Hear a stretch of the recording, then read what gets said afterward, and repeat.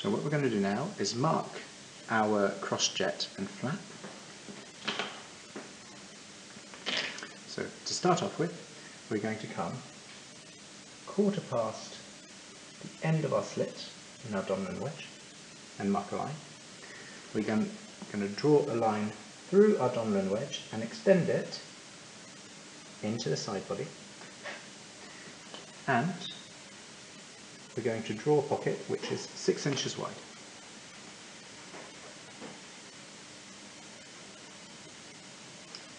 Sorry, 5 1/4 inches wide. 6 inches wide is the wider end of the pocket. 5 1/4 is the narrowest sort of end of where your pocket should be. Now, the width of this pocket is dependent on the size of the coat. If you've got someone who's got a 34-inch chest, it would be 5 1/4, and you would grade it approximately in 1/16. So as you get into the 44, 46-inch chest, that's where your pocket starts to become closer to 6 inches wide. Now we're going to draw our flap in place. To do that, we're going to draw a line coming down from our pocket opening, and it's going to come perpendicular, hitting the square and squaring that down.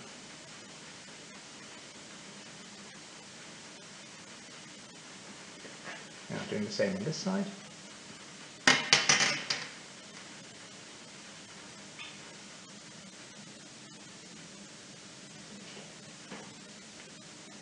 Squaring that down.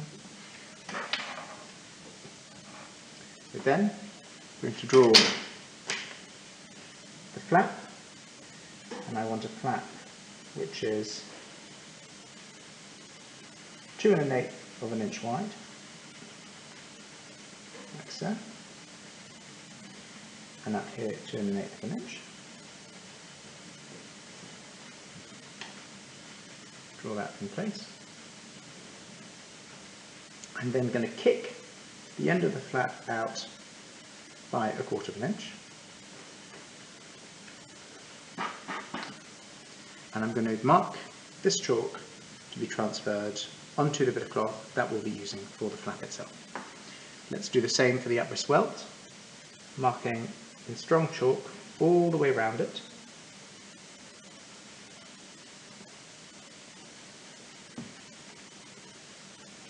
And then using that chalk to transfer the marks across. Grab some scrap fabric,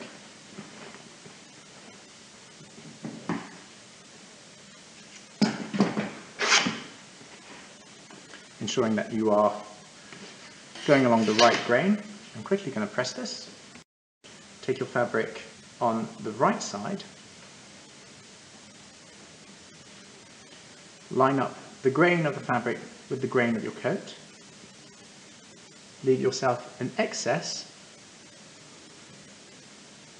of a good couple inches all the way around where you're placing your top cloth, as you can see here. So I've got an inch, a good inch at the top, a good inch around the sides. I'm making sure that the grain is correct, and I'm now going to bang those marks through.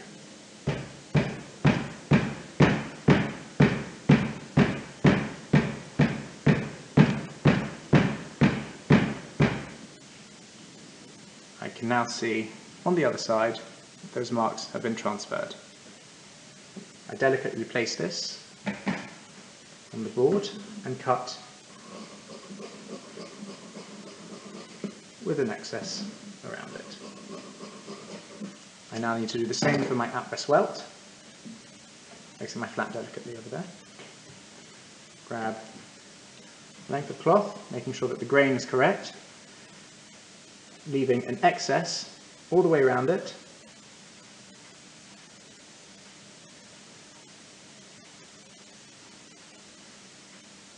And again, banging those chalk marks in. I then have my transferred up-wrist welt in place, and again trim around. Now, my jets will be taken on the straighter grain. So this, I've lost my arrow here, I'll place it back in. Here's the grain going down. I'm going to get my jets coming across like so. So these will be my jets.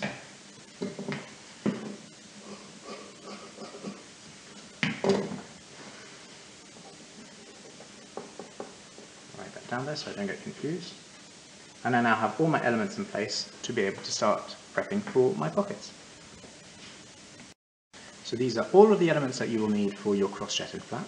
I need the fabric for my flap, with my flap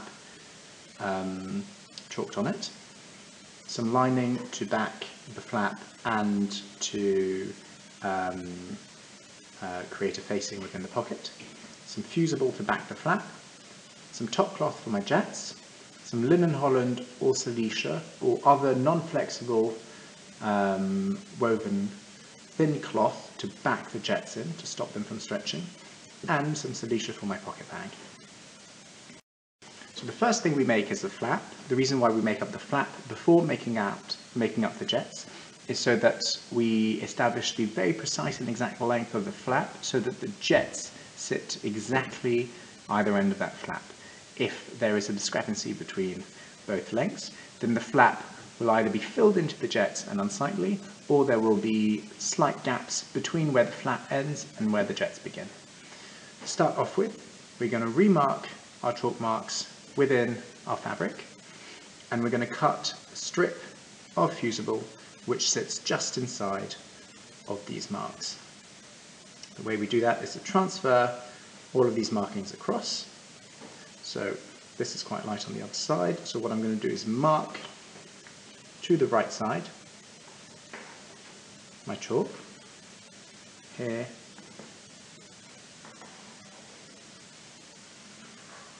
there, and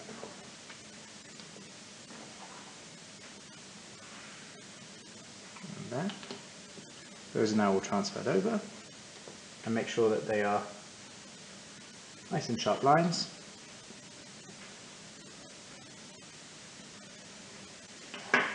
And I then place that on my fusible in an economical manner and bang those marks through.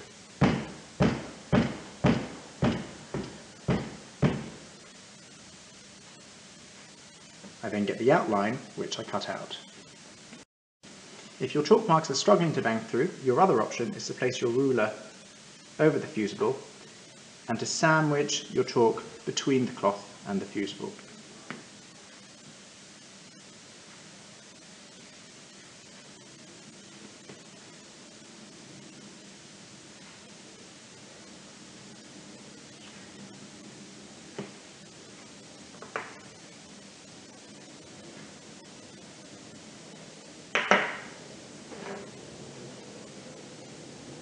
We then cut this strip out.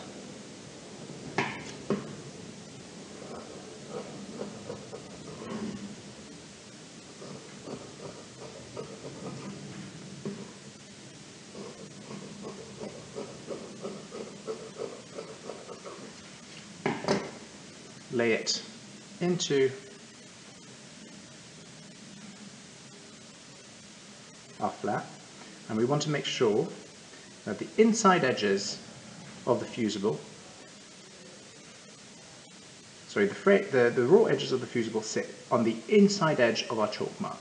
Now to do this, we need to make our fusible slightly shorter than our flap, and so I'm just going to cut off a bare eighth of the end here on one side to allow that to all sit in nice and snugly.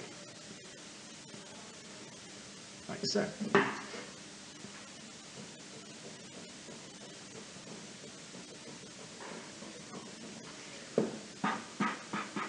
Now, I'm making a square-shaped flap here because it's a slightly more technical thing to do, and I want you to practice corners.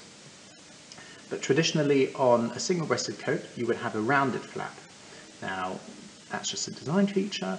Many tailors don't abide by this rule, but for technical dexterity, I want you to be able to make sharp, crisp corners, and I'm going to show you that technique, and having two corners in here will allow you to better understand how to do that.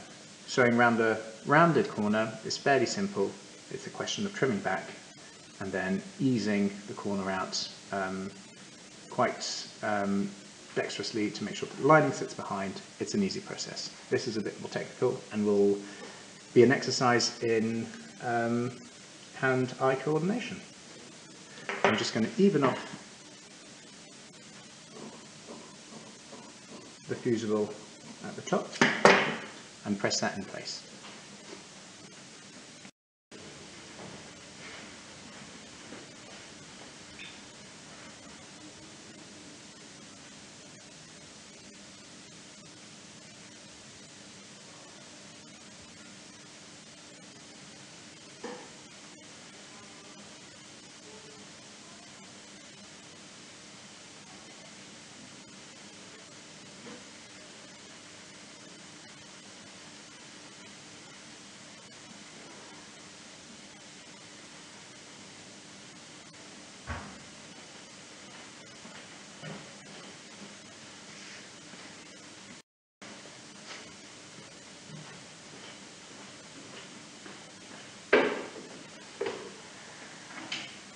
This is working now, right? Yeah.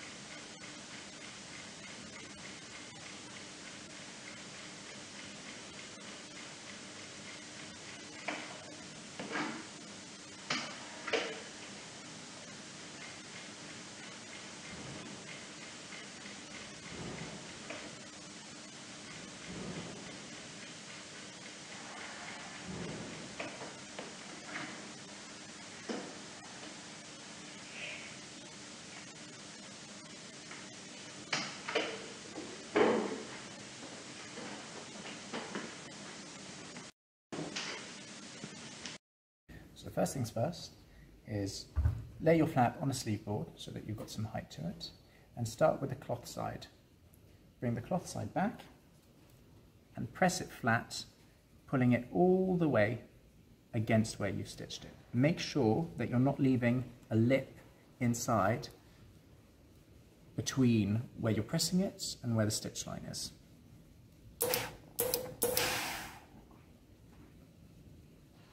Again, making sure that you're drying things out if you're using steam.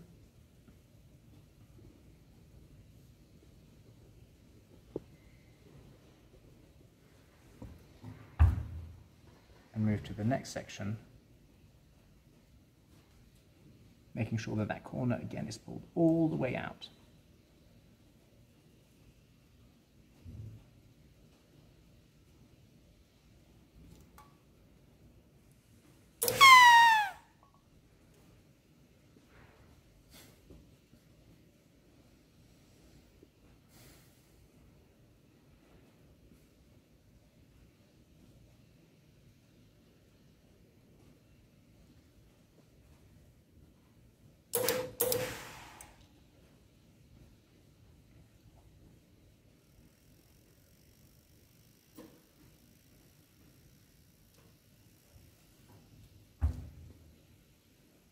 Last corner. As you're folding it, make sure that the cloth that sits beneath it is also laying flat. That is a seam allowance that sits beneath it.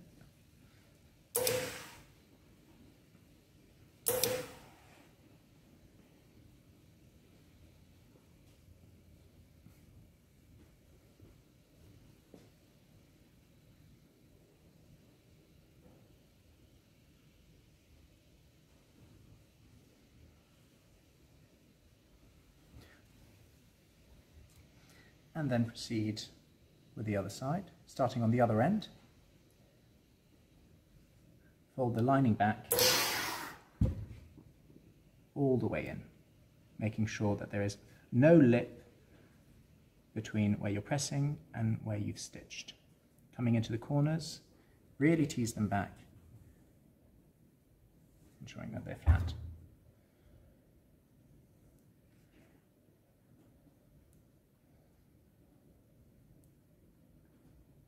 By starting with the other end, we're creating alternating folds on the corners, which help reduce the amount of bulk in them. Again, this can be a little bit tricky, and your fingers can get a little bit hot. So if you blow as you go along, you can create a little bit of coolness to make that pressing process a bit more tolerable.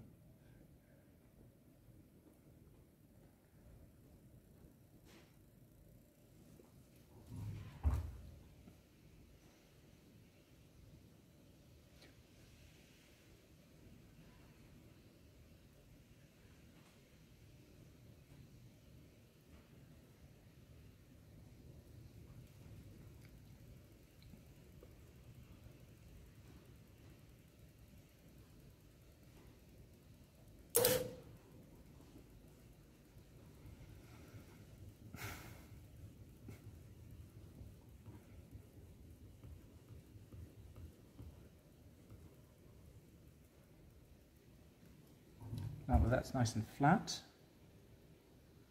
reassess your work, make sure that it's right. If it isn't, go back over it. These are really important bits to take your time on.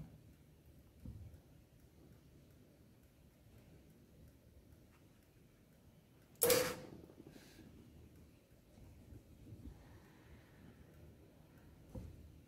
we go.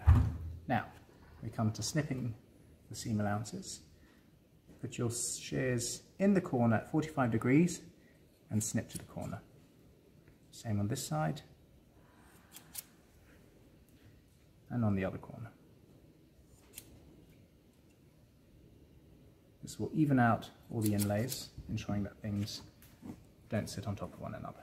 And you're now ready to bag out.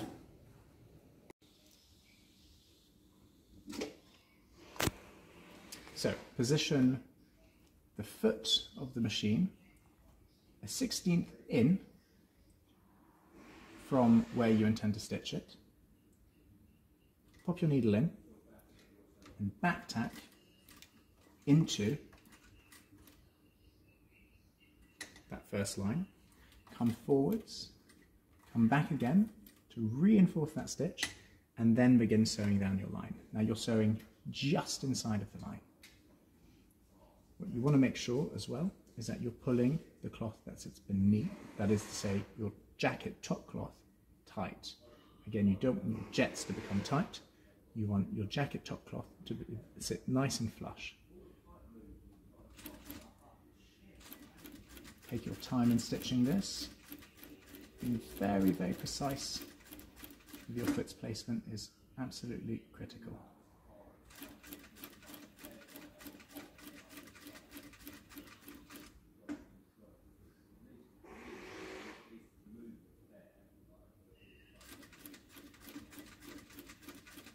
Once you get to the end, slowly come in, control the length of your last stitch with your back foot, and do the same thing, back, forwards, and then back a few more stitches. And then repeat that process on the other side.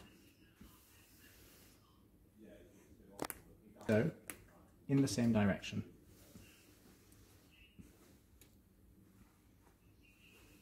Again, coming in slightly from where I'm going to miter, dropping my foot down, coming back a couple of stitches, making sure that I'm hitting the line exactly, forwards, back, and now I can start stitching.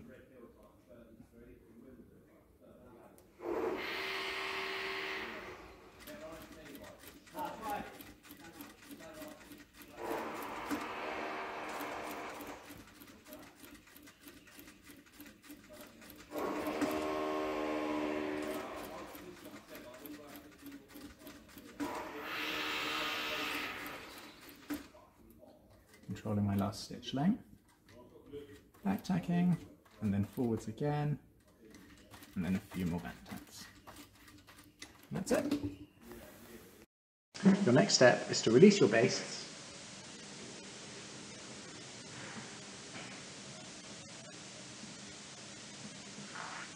both on the top and the bottom.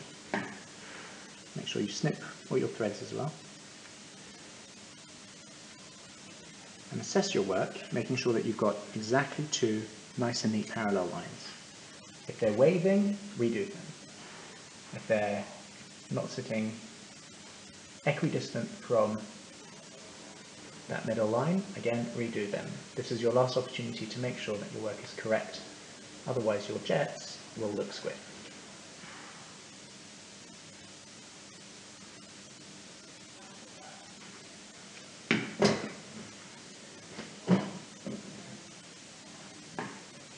You can now trim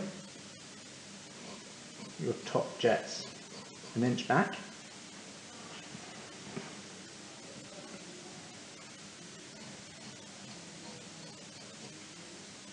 But leave all of the excess either side of the top and bottom. We're now going to split straight down the middle the top, delicately opening that up.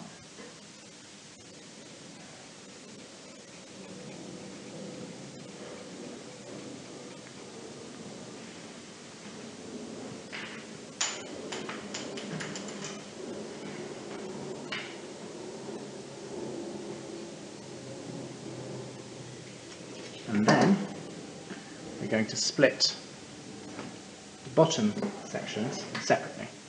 So I only cut the top jets, split those all the way through, and then going to pinch my coat and lay it in line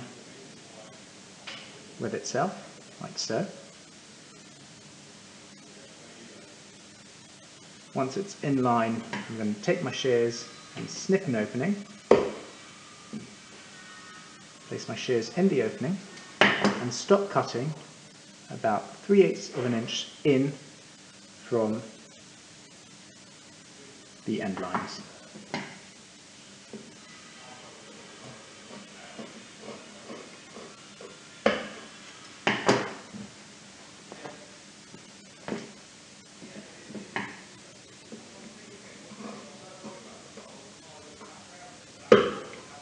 I'm now going to mitre.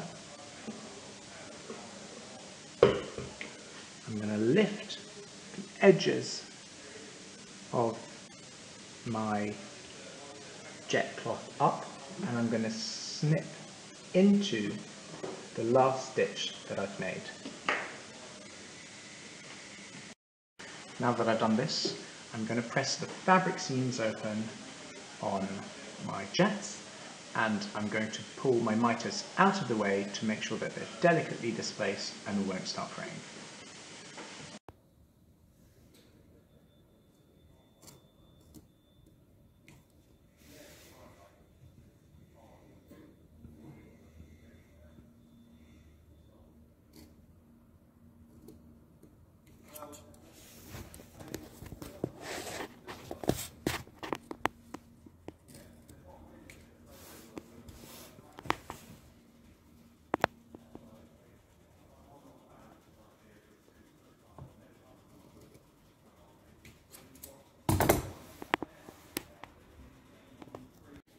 First things first, I'm going to grab my mitres and move them out of the way.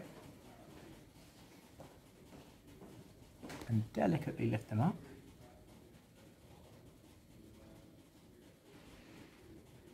Pull them back. Press them into place.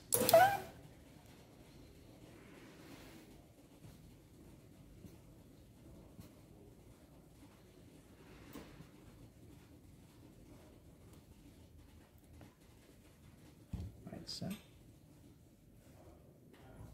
then do the same thing on the other ones. Delicately pulling them back.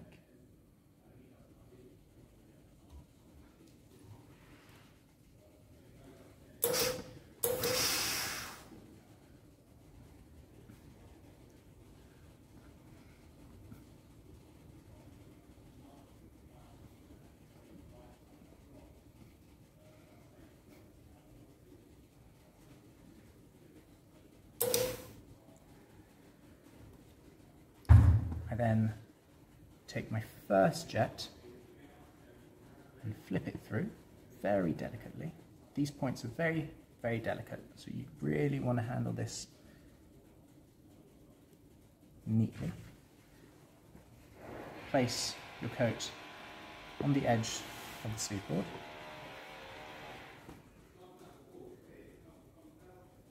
And then neatly curl the top of your jet back so that it's in line with where you're going to press the fabric seams open where you've sewn. Now by fabric seam, I mean the seam that you're pressing open needs to have fabric either end of it. If it's got canvas and silicea or linen holland either end of it, you're pressing the wrong layers open. You need to see fabric on top of fabric.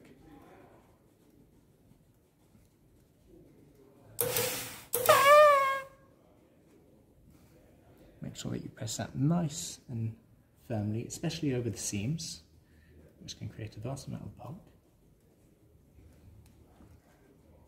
And keep assessing your work.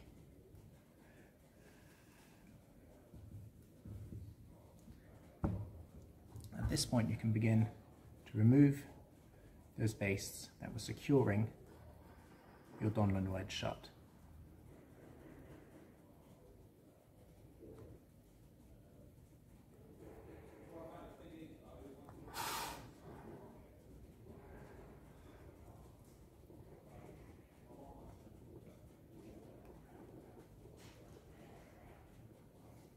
Now that that's firmly pressed over, flip it, make sure you've done that correctly.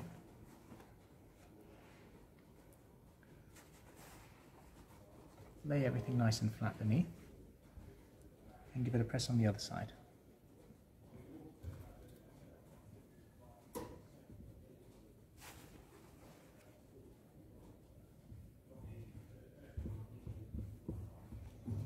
And then repeat the process for the other jet.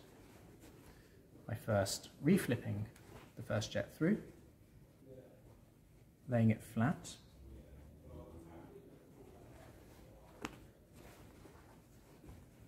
and pulling the second one out.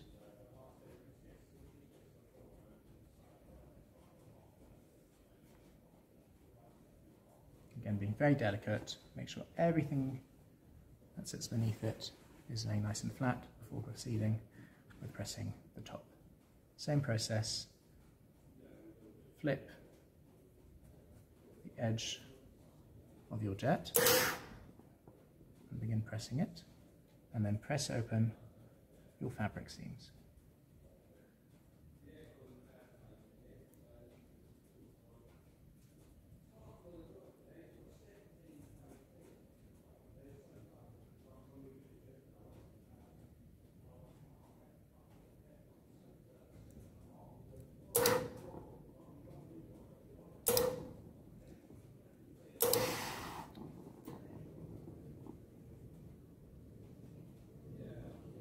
Can be a little bit tricky, just take your time.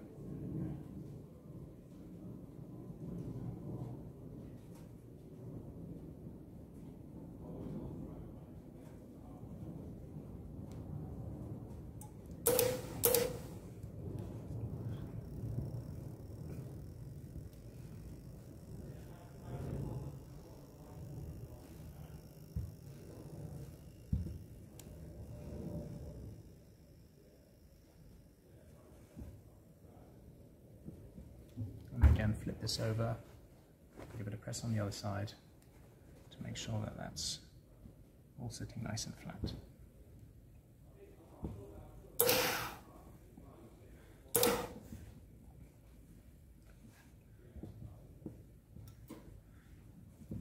And you can now start rolling your jets. To roll the jets, I'm going to take some thread that is the same colour as my top cloth, and instead of basting it, I'm going to go straight to stitching the jet down and curl it at the same time. This is a hand technique that saves you a little bit of time and also allows for a little bit more dexterity, makes the whole process a touch easier, I find. So the first thing you do is you've got one jet inside, one jet outside, as you just pressed it. Fold the first jet in and begin by rolling it. Now you want to make sure that that jet is exactly half the width of the pocket that you've just sewn.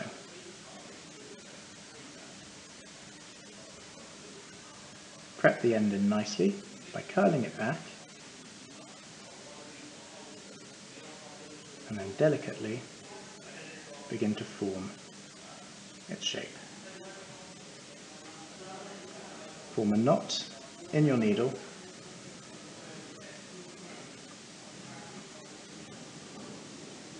and begin by stitching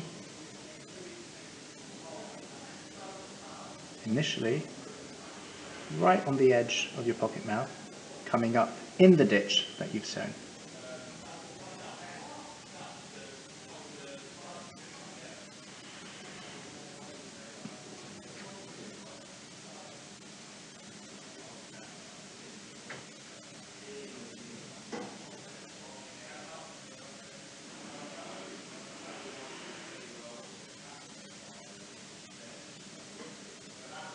Careful not to come out of the mitre, or you might start fraying that point. And then roll your jet back all the way along, maintaining the same width and back stitching in that ditch.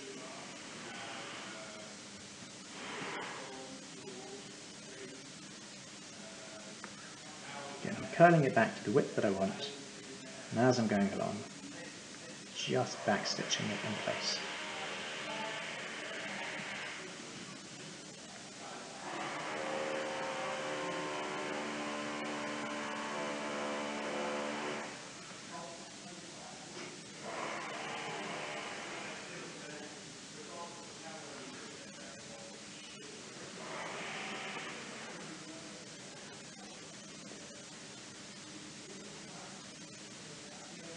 So this is a part that you really need to take your time in making sure that you're pressing firmly flat on the roll so that you're getting a good impression of how it's going to look once it's pressed flat,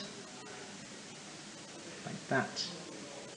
The full length of that jet is exactly the same width.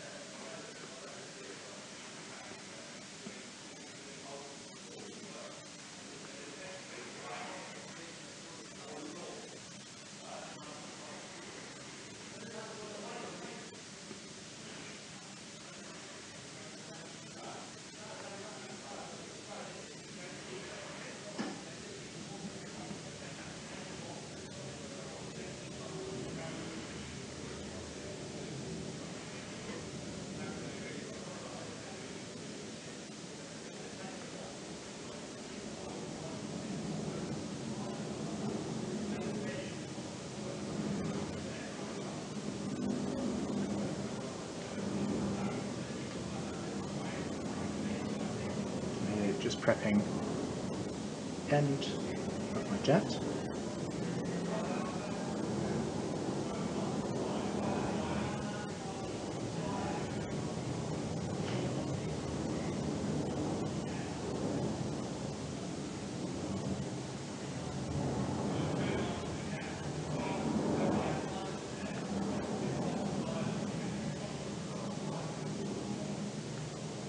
And as I come into the end, making sure that I'm hitting exactly half the width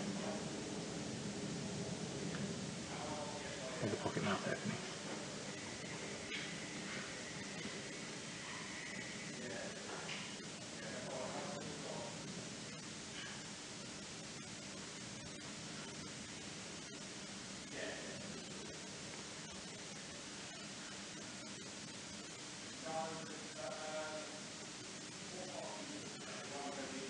Once I come to the end, I put my final stitch in. Again, don't come too close to the edge of your mitre. Pop your final stitch in,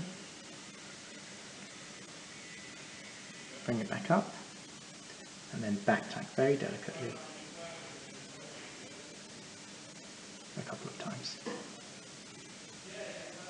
tiny little knot. And repeat that process with the top jet. Once those are rolled, you then press everything nice and flat,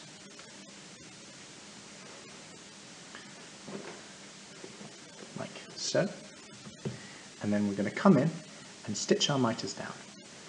Again, we're going to do this by hand. You can do this by machine, although it takes not much more time to do it by hand and will allow you a little bit more control. As you get more comfortable with the machine, you can begin doing it. But to get really, really nice, crisp miters, we're going to do this by hand. So we're going to pull, we're going to lay everything flat, like so.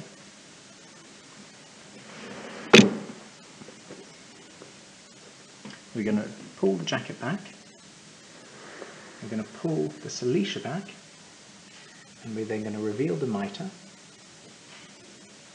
We're going to pull our jets in, nice and firmly, like so. We're going to lay our mitre flat, pull it out, and then we're going to backstitch all along its length in that fold that we've created.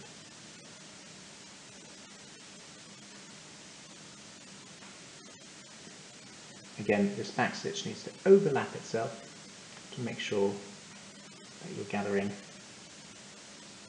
enough stitches in that small section to keep it nice and flush. Make sure as you're stitching that both your jets are sitting not on top of one another, but either side, nice and neatly.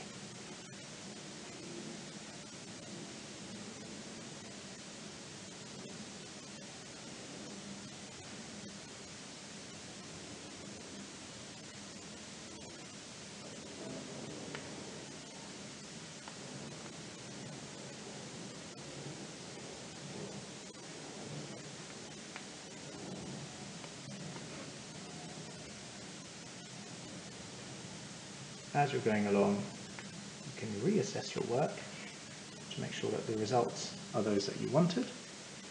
You go back in, have a look. That's looking pretty good. I'm quite happy with that. So I'm going to tack off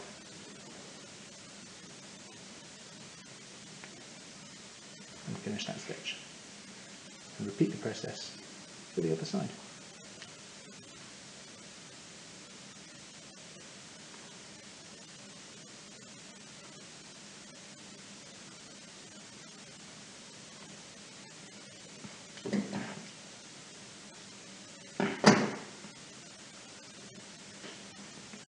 So now that you've prepped your jets, we're going to integrate the flap. Simply place it in, and if you've done your job right, it should sit perfectly snug.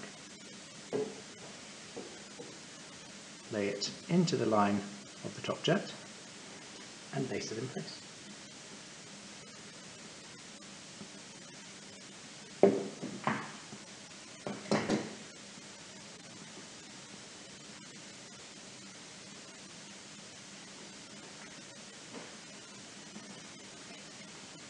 Now we're going to baste inside the line of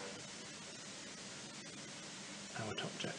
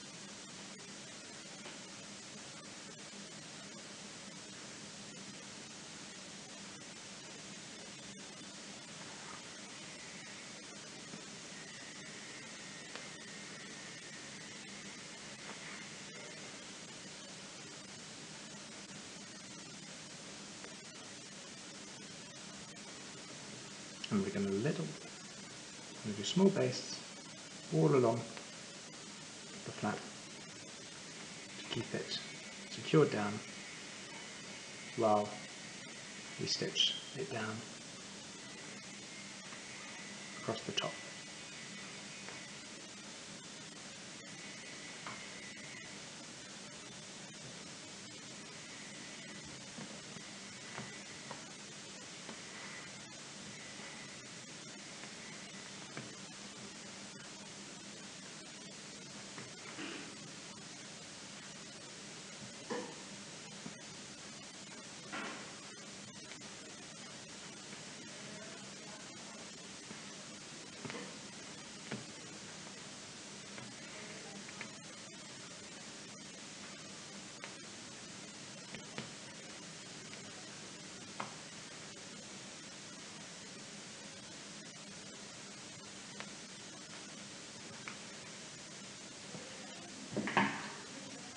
Make sure that your flap is positioned well in place, and then we can proceed to prepping the pocket bag. So for our pocket bag we need some top cloth for the facing of the bag, so that as we put our hand into the bag we're seeing top cloth and not silicea, and we need our strip of silicea for our bag itself. Now we're going to grab the top of our length of silicea. The length of silicea needs to be about doubled over that length. There's no hard and fast rule here. It's an approximation, so you need to be able to insert your hand in plus 3 inches. And then the layer of top cloth needs to be about this length. Again, there are no hard and fast rules here, but an approximation would be about 6 inches or 5 inches from the top of the bag. So what we're going to do, we're going to start off by trimming off the top of the bag nice and neatly, so we're keeping everything pristine.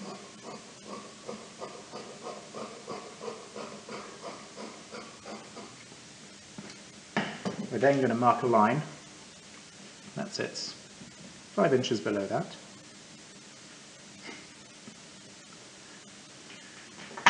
Grab a strip of fabric that is that length, plus a seam, making sure that you're considering the arrows as well in your top cloth. Remember, if you're cutting off an arrow, pop it back in to the section that you won't be using.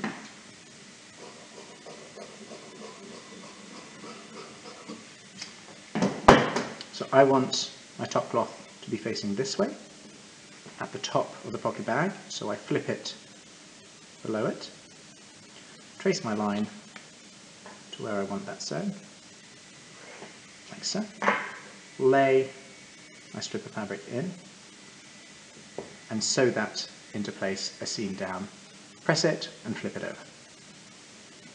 I've now got my facing attached to my pocket bag, and I've pressed this seam over. I'm going to top stitch this seam as well to make sure that it stays nice and flush. And then I'm going to also go to the machine, stitch my flap in place and remove these securing bastes. The way I stitch my flap in place is to come beneath the coat here and stitch 1/4 inch past this line all the way across on top of the silicea, securing silicea, flap, top cloth all in one go. So now that you've got your pocket bag in place, again we're staying clean all throughout, just trim this edge off. By the way, your bag, forgot to add this, is cut a good few inches wider than your pocket mouth. So you've got an excess either side. Again, we're constantly cutting things wider than we need and trimming back and staggering so that we have that ability to make sure that there is no bulk in any sections of the coat. Lay your facing flat, then grab your coat lay your coat in place like so, and start to consider how you're going to stagger your pocket. So we want all the elements here to come at different heights. We also want a fair excess around the top and around the sides of the pocket to make sure that we can secure it down to the canvas at a later date. Just going to trim these threads.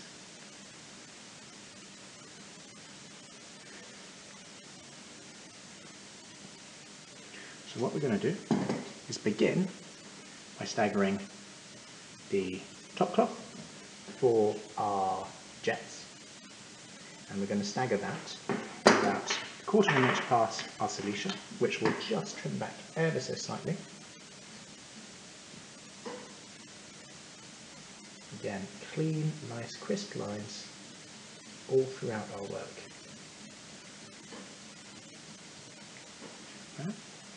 I'm just going to pop a ruler behind here so I don't cut the flap. I'm going to trim that 1/2 inch past the solution.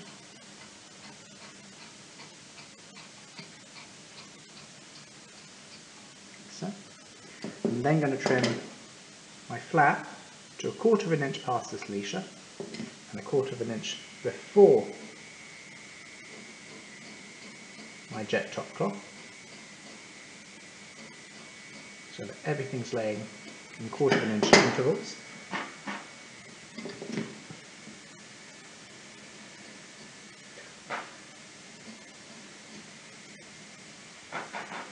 And then the top cloth for my bag, I'm going to lay it in 1/4 of an inch past where I lay the top cloth for my jet. Like that, everything arrives in different sections. I'm going to then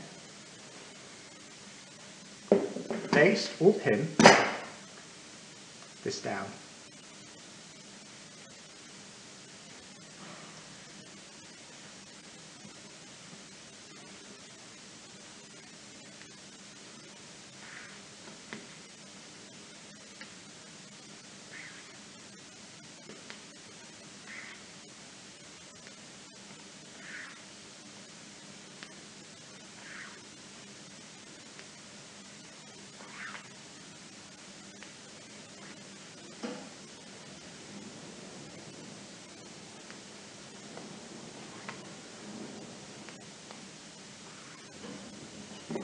Like so.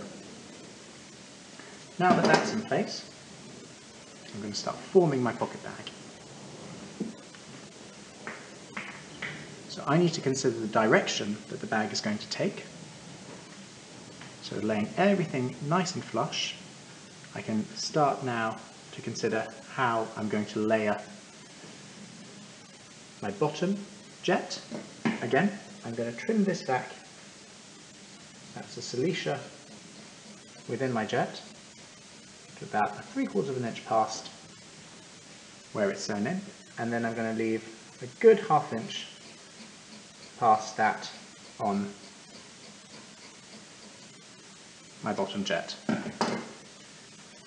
That leaves me with a fair amount of access so that my silicia is not visible from the entry point of my pocket. I'm then going to grab my bag and insert that against that cut that I just made against the bottom jet. Flip that over and baste that in place.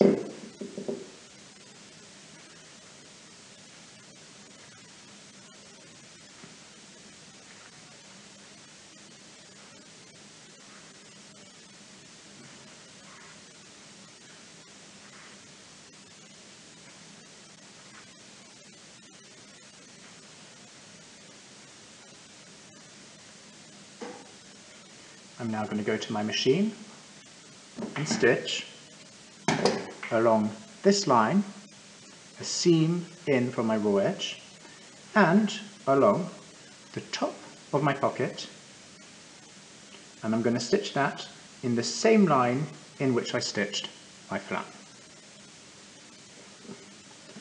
once I've done that, I'm going to go to the iron and I'm going to press all of these seams open,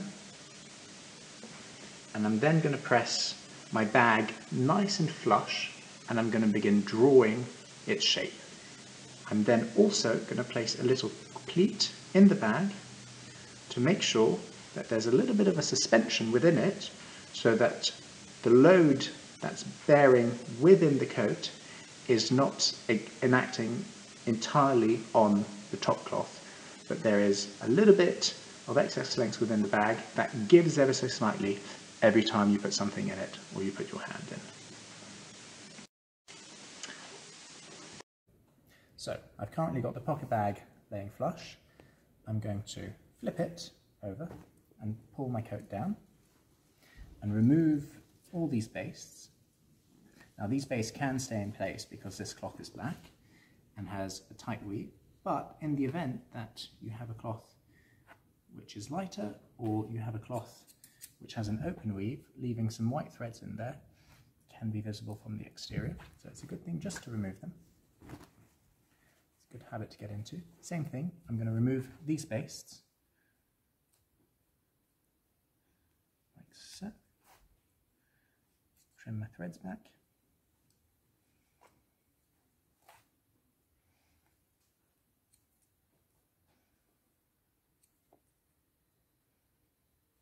Now, I'm going to position my coat flat, like so, making sure that the pocket bag is nice and flush over here. I'm then going to lay it over.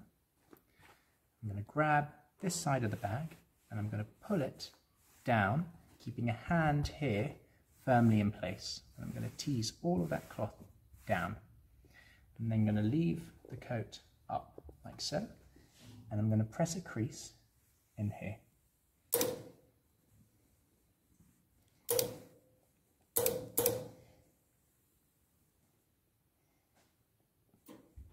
Make sure you're acting with the iron's weight to press that seam completely flat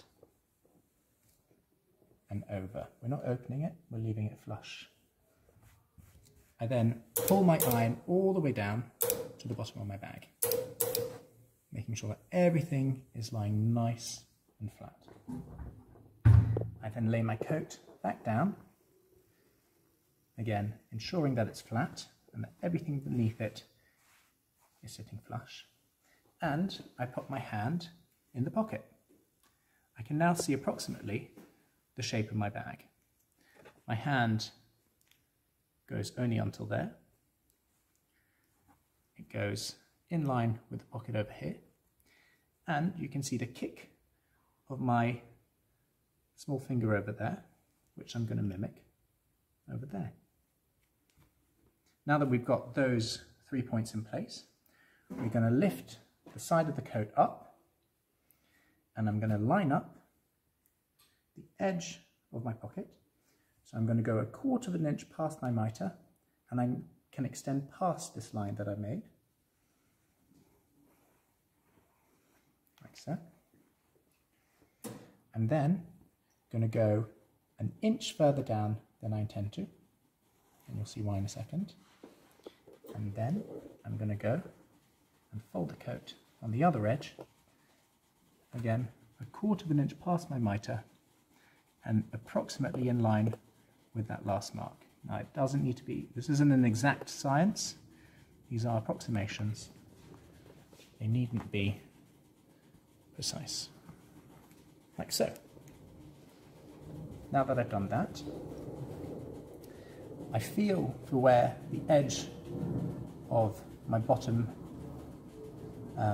jet is going to be, and I create a pleat inside, high up in the bag, and I create a pleat which is about 1/2 inch on the double, so 1 inch wide. That's the extra inch that we've got in there, and I make sure that it doesn't go any further up than the crease that I can feel in my bottom jet over there. I line everything up nice and smoothly and repress that in place.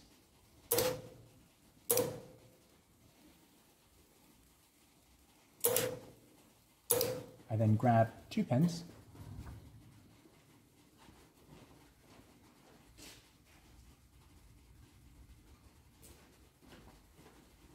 place those either side of the intersections between my chalk lines and those pleats, and I sew all the way round my bag. So what I'm going to do is, while I'm stitching the bag, to prevent any lint from accumulating in the corners, I'm going to round these off nicely so that no fluff lies in them.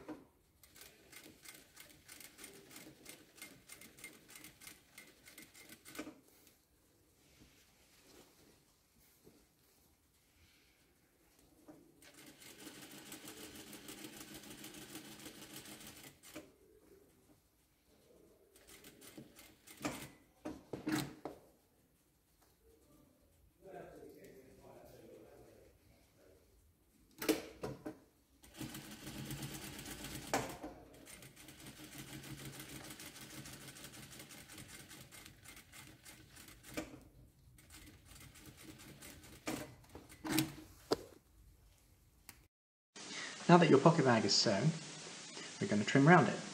So we're going to leave a good 1/2 inch all the way round your bag.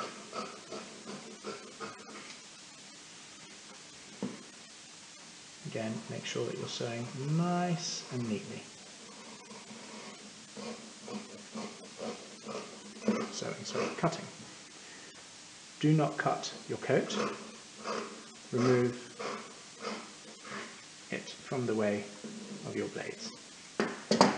Now at the front, before you trim that, make sure that you've got enough excess past your stitch lines to tack your bag down to your canvas. If I leave a 1/2 inch, I still have plenty of excess over there, that's fine. Curl my coat back, and again cut a good 1/2 inch past my stitch line, making sure I'm nice and tidy all the way.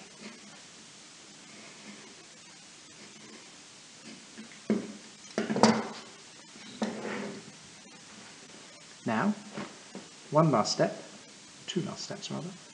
I'm going to stagger the edge of my pocket.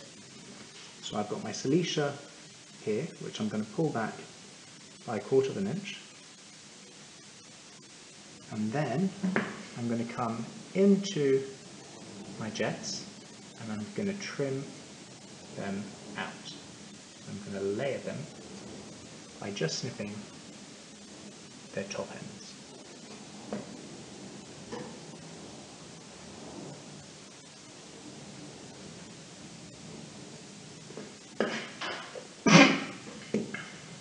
Like so. Same on the other side. Trim my Cilicia out and then layer my jets.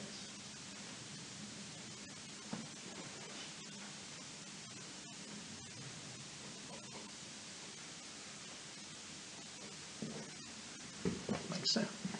And then you've got thin ends either sides of your pocket. Last step is to finally rebase down your flap so that it doesn't interfere as you're producing your coat.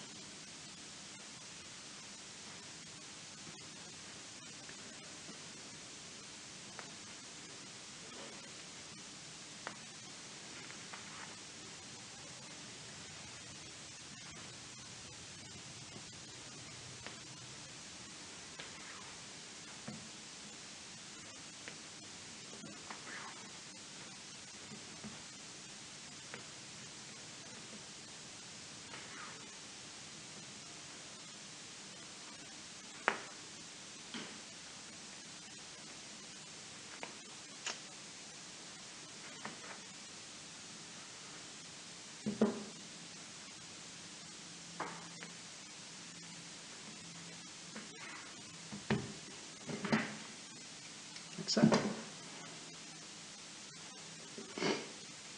Finally, we're going to pull the coat round and secure our pocket bag to our canvas. The way we do this is to ensure that there are tiny little bubbles of fullness all the way along. Again, this is a process of relative length that we're never forgetting. We're going to start at the top here, and we're going to pull ever so slightly further down, and go all the way through. Again, these are bare amounts, they're just to make sure that there's no tightness within the coat.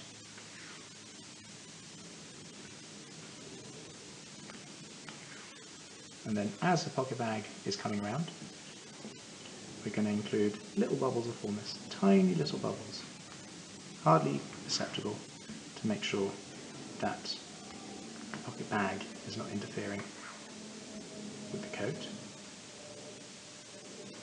Pull the canvas down,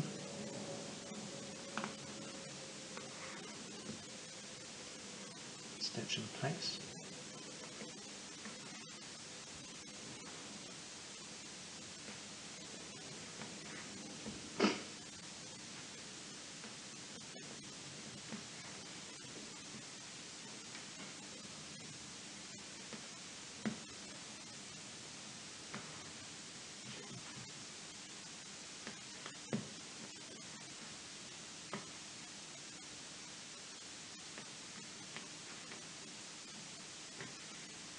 Once that's in place, we'll check this by pulling the coat up and making sure that there are no interferences, which there aren't. I can see it hanging here, and the full part is hanging nice and straight, in which case our job is done right, and we're going to pad this into place permanently by just catching the pocket bag and the canvas, and then releasing these construction stitches. So we're going to start at the top, come in place, and I'm just catching the top of the pocket bag and the canvas all the way around. I'm not catching the top cloth.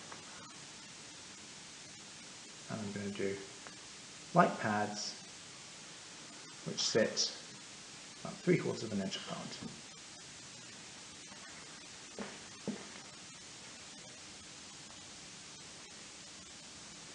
And I'm going to double these over just to really secure things in place.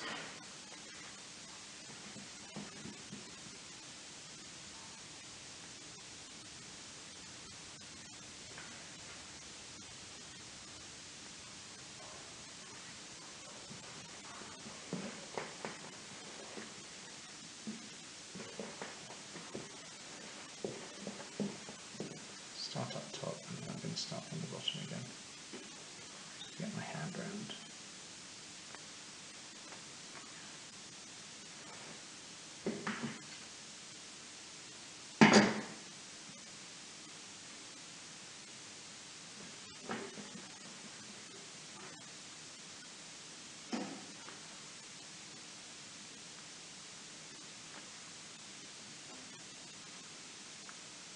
Again, my needle is being flicked out of the top cloth and not catching it, just catching the pocket bag and the canvas.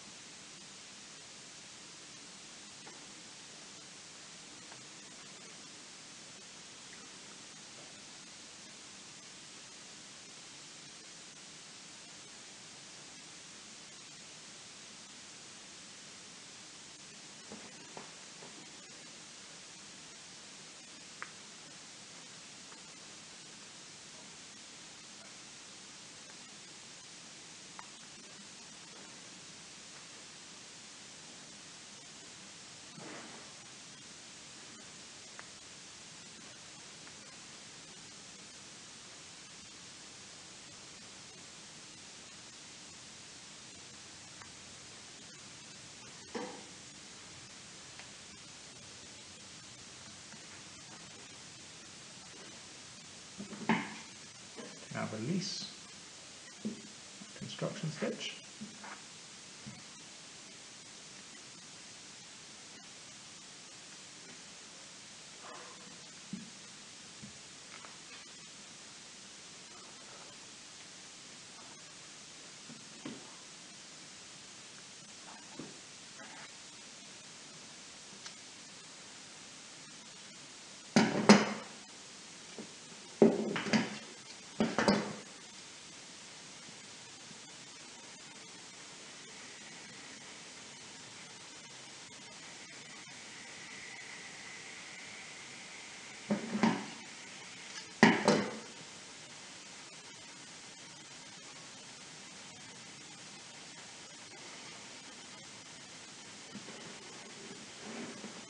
And pad in between my initial stitches to further secure this.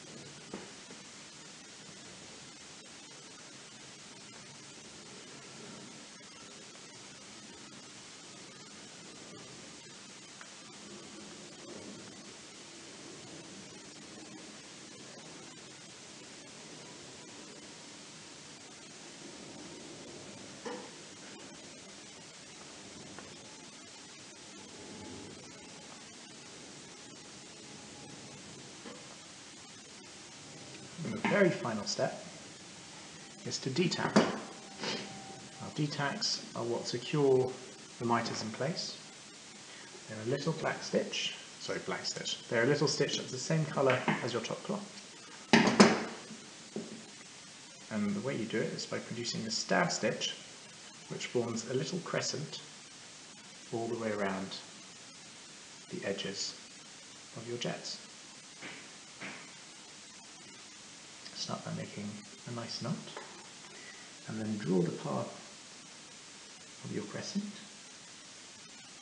with the edge of your chalk.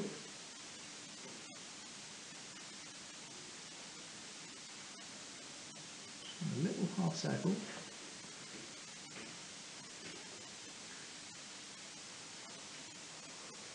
Either end of your jet,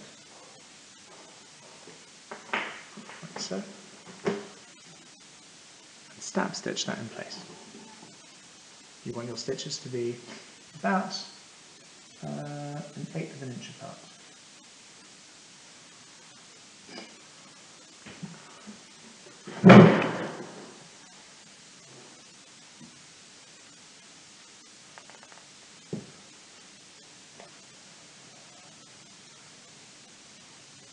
Don't pull too hard or you'll create strong marks in the cloth. This is a delicate little stitch just to secure the edges of the pocket.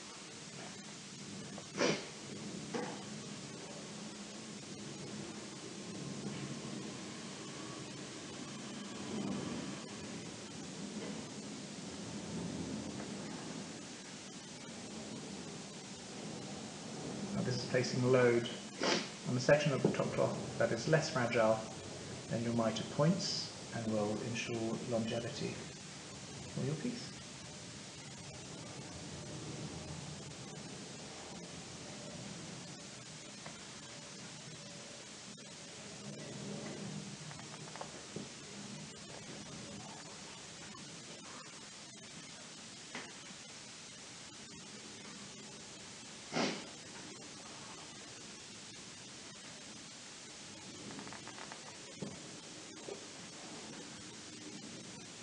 The reason why this bit of finishing is done now and not later is because at a later date your coat will be lined and you won't be able to afford to do this with as much ease. So in and out style stitching all the way along. Once you've done one end, tack it in place, a couple of back stitches and a knot, and do the other side. And that will be your pocket done. So we're now moving on to the outbreast welt, and what we're going to need is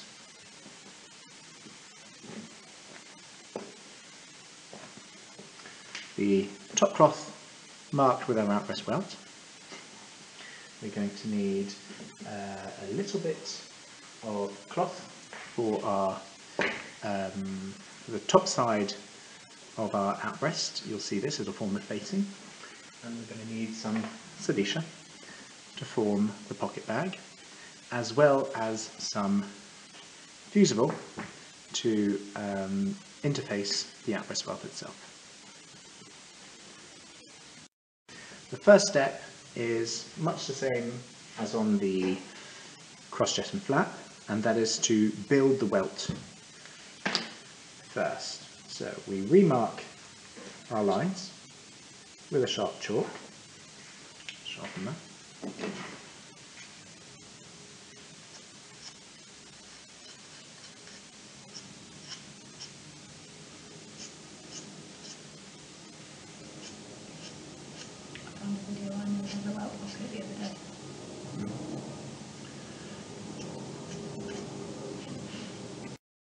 So, remark the lines for your welt.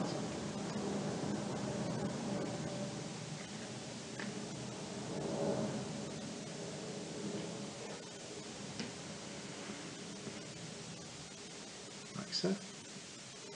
And mark them across to the other side.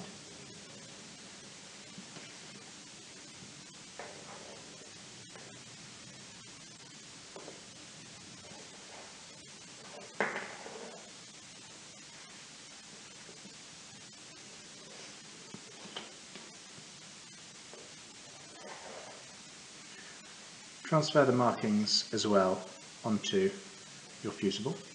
Make sure that your fusible has a little bit of excess along the top and then a good couple inches of excess along the bottom.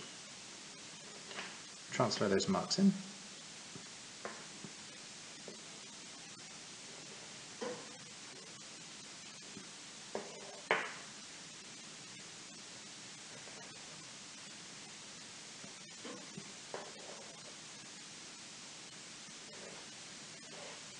Like so. Then what we're going to do is we're going to cut our fusible a ½ inch bigger than our welt itself.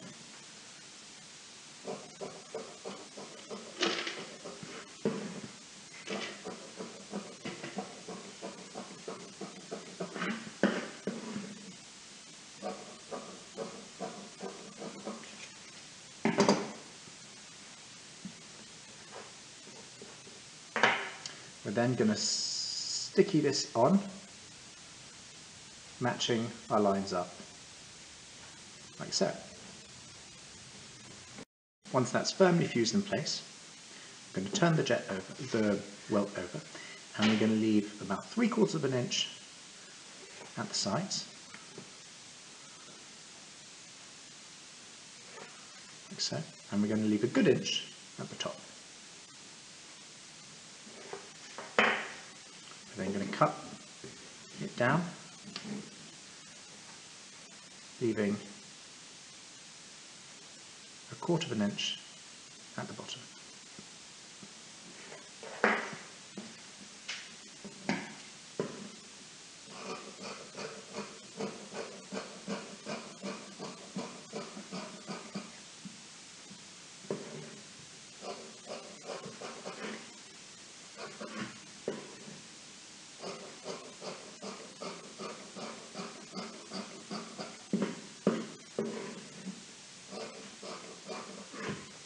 Like this, you'll see that everything is already staggered. And we're going to go to the iron and we're going to press these corners in, and we're going to do the top first and then bring the sides. Once we've done that, we're going to fell them round, making sure that they are very lightly being kept in place, and we're just going to fell them to the fusible, and then we're going to begin forming the mitered ends, which will be sewn into place to secure the welt into the coat. So starting with the top of the welt, begin by pressing this in place. Be very, very delicate with how you press, making sure that your lines are dead straight.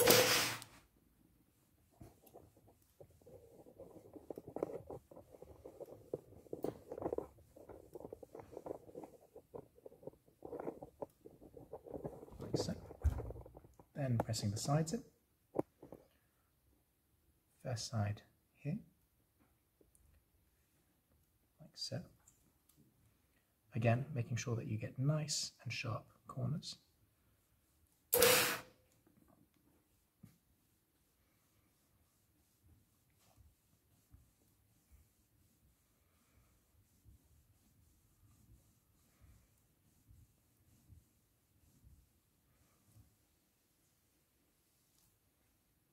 And the next side again, ensuring you're being precise with how you manipulate the cloth.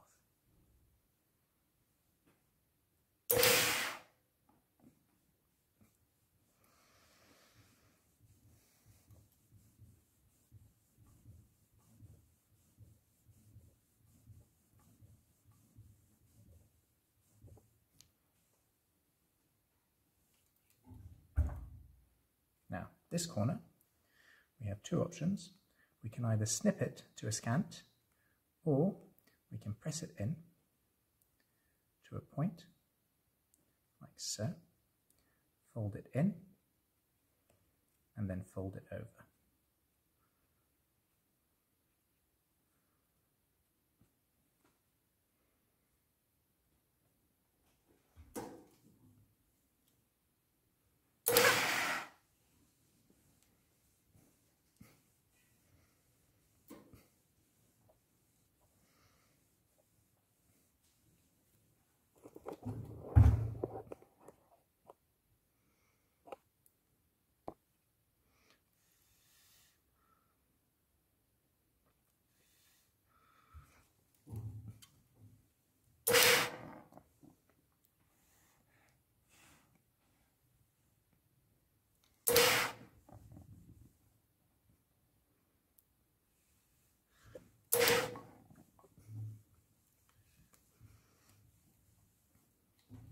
Now that we've got this firmly in place, we're going to come and trim some of the excesses away. With the corner, snipping into it, and trimming 1/4 along this edge. The same along this side.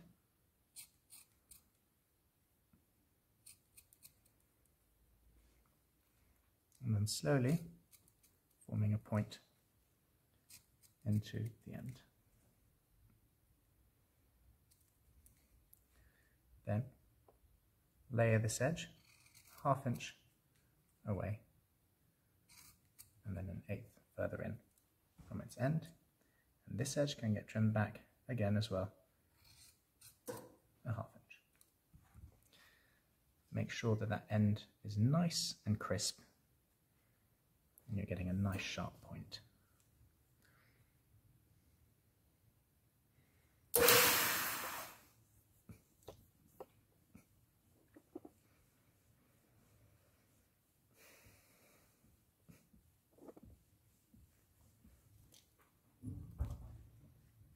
And there you have your welt formed.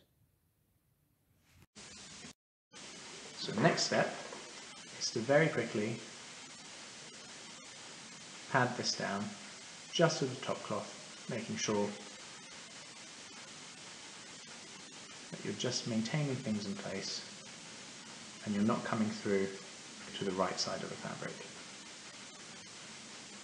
Again, these stitches needn't be strong, they're just to keep things in place while we're sewing. They get left in,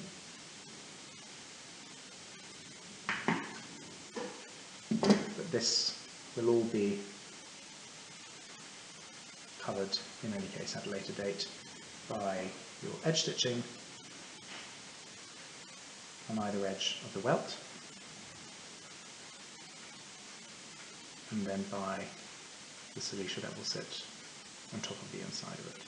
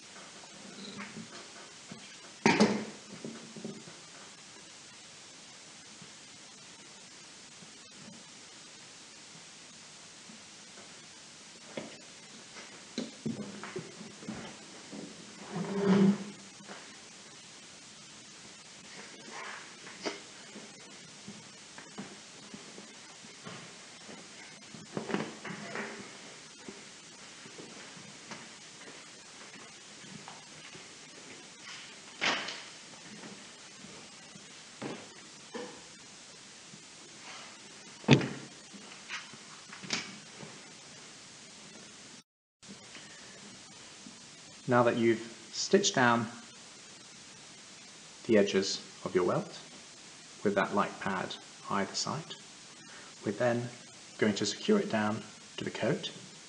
The way we do this is by marking where our lines, the middle line, like on our crochet and flap, is going to go. So we initially lay the outburst welt into where it will be sewn in place, like so, and mark the 1/4 inch edge inside of it.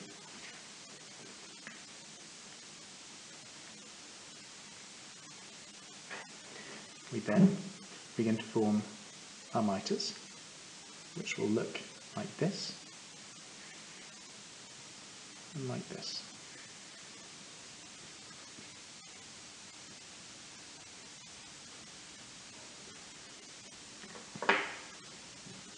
So we're going to be stitching on this outer edge and on this inner edge. On the inner edge we're going to be stitching down our pocket facing, which will come like so and flip down into the coat, and then on this edge we'll be stitching in our outburst welt, which will flip up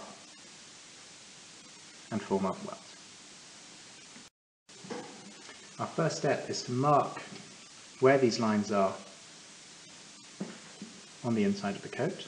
So with pins, prick this through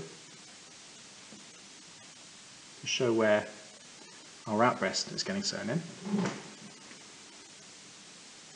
and mark this with some graphite, or you can do it with pencil, like so.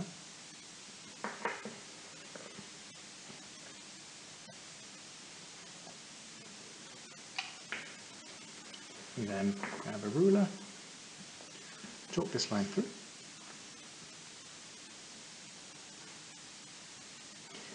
and what we're going to do is cut an inch access all the way round. So coming out here and out here and below.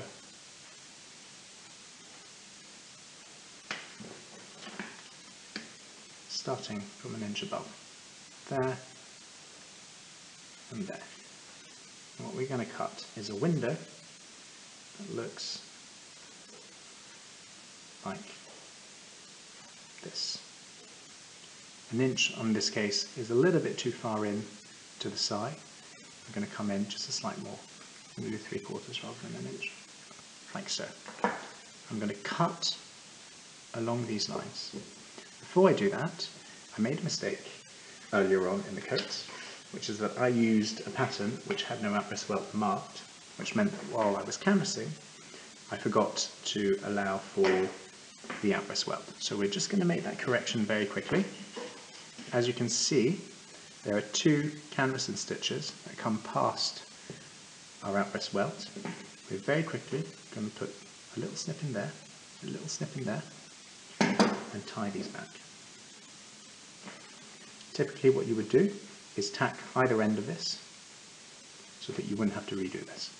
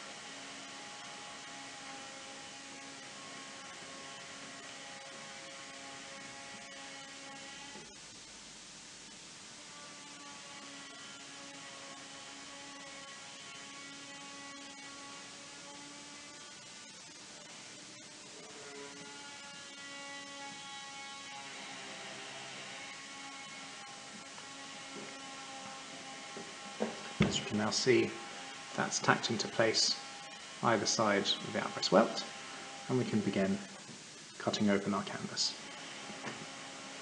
So be very careful here when doing this. You do not want to cut your top cloth. In order to do that, you delicately create an opening for your shears. I like to use an unpicker.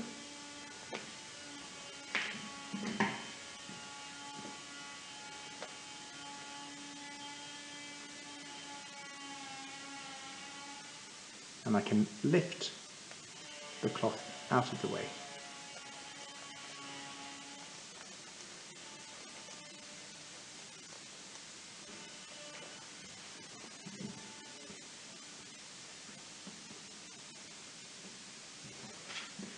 I haven't gone through my canvas here. I'm just going to go back in with the unpicker.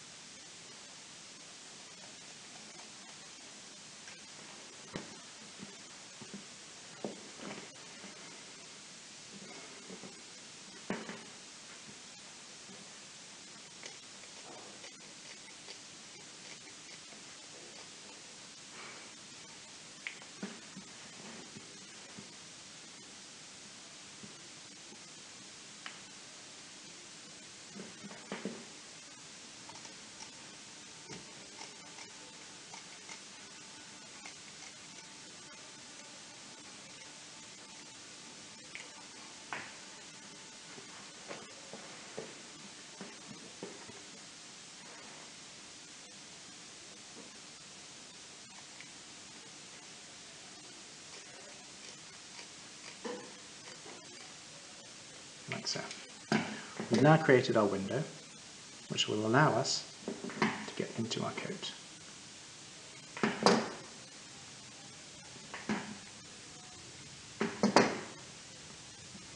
So, now that we have that in place, we can begin to baste our welt in and stitch it down. We'll then lay our piece for the facing and stitch that down afterwards.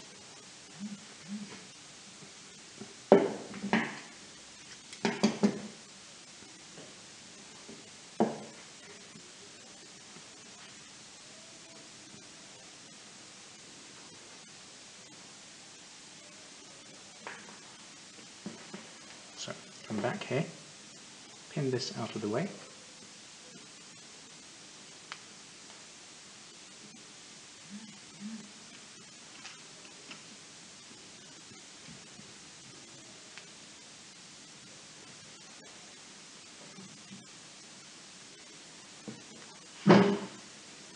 And position your welt, making sure that you've marked its ends precisely.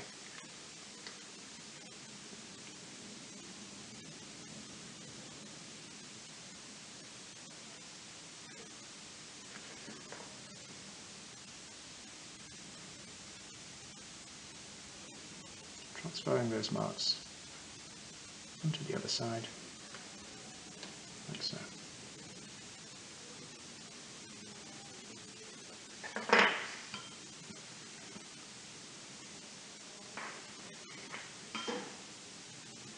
Now see where I need to position it in, and I'm just going to baste that in place.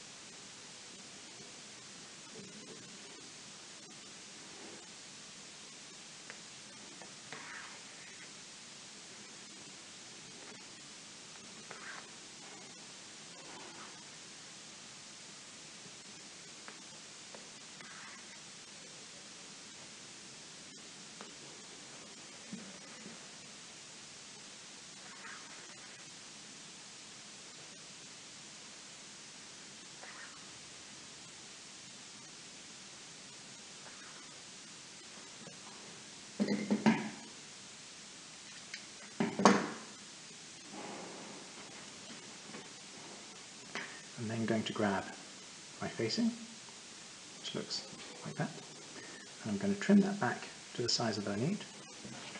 So I only want it to be approximately this one.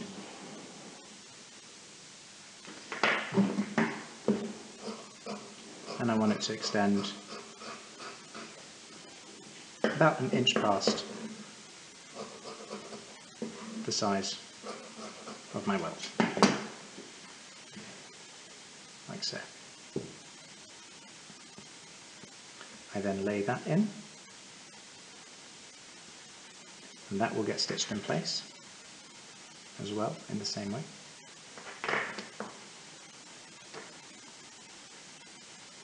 I can pad this in as well.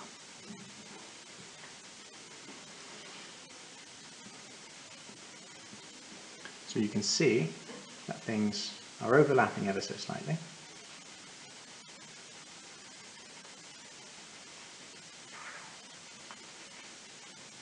But it's exactly the same principle as the jets.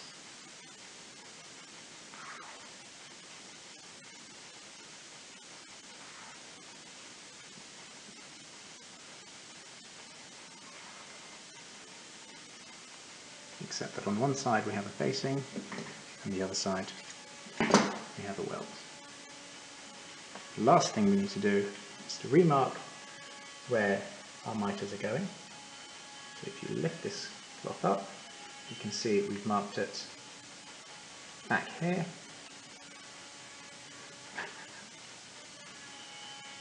and back here.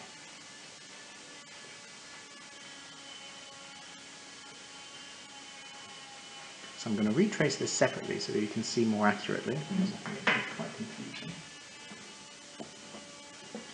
Make it a bit bigger. But if you can imagine that that is the welt that I drew, like so, we're going to be making mitres that sit at an angle into the pocket. So the blue lines are going to be our cut lines for the mitre. Whereas on the cross-jet and flap,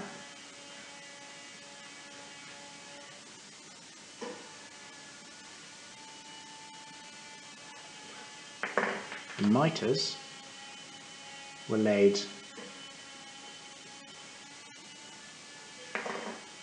at the same points. Here they're displaced inwards so that the facing doesn't come in and disturb the clean look of the outbreast welt.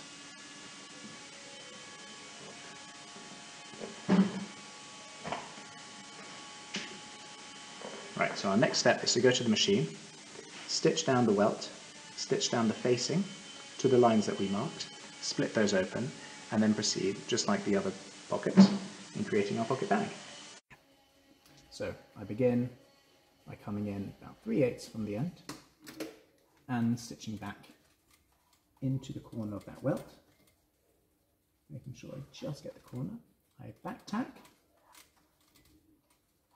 right to the edge, making sure that that point's nice and secure, and then I can come forwards. And make sure everything's laying flat and your canvas is nicely out of the way.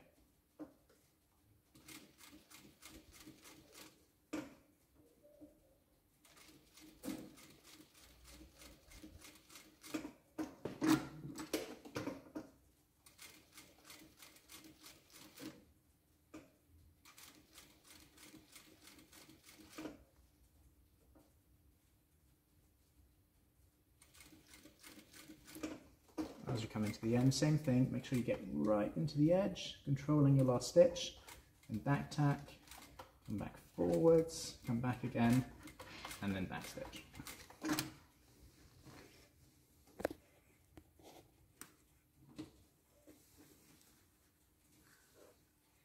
The next step is to stitch the pocket facing down.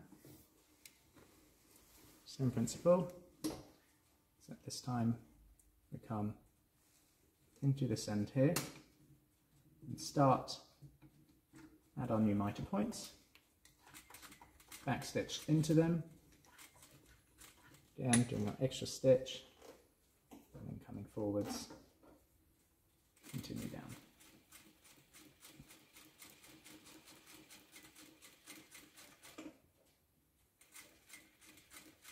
Stop at your mark, secure that down.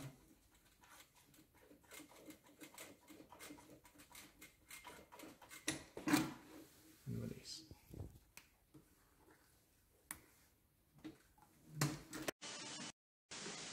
We're now going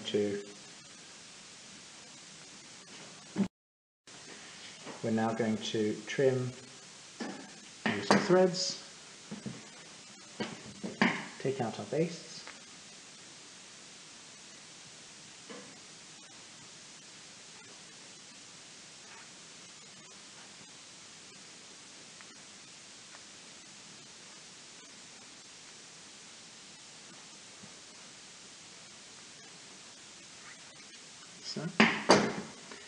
and we're going to cut our mitres. So, like on the cross jet and flap, we split down the middle of our jets. Well, our split's already been made down the middle, since our two pieces are separate already. So all we need to do is cut into the mitre points. To do this, it's exactly the same principle as on our coat.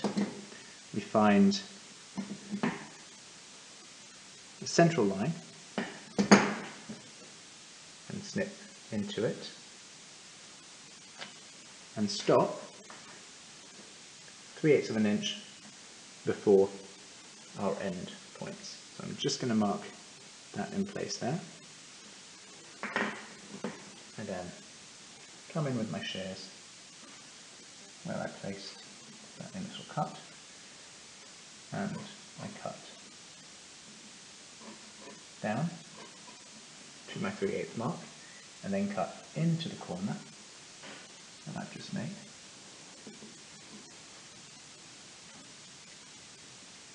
Like so.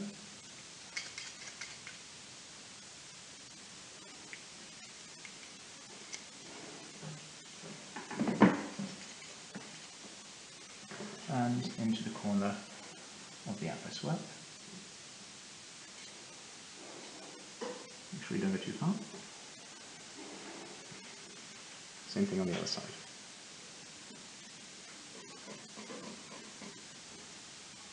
Stopping 3/8 short.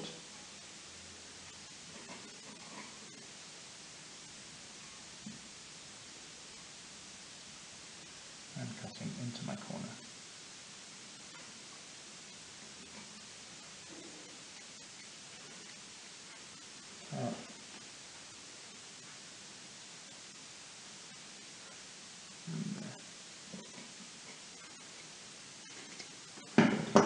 Next thing we do, just like on the jets, is to press open our fabric seams. So first things first, just like on the other pocket, displace your miters out of the way.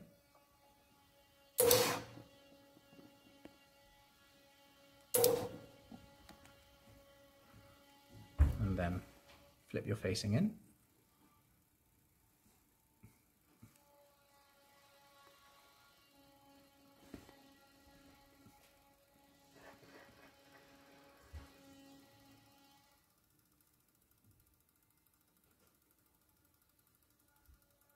Press that seam open.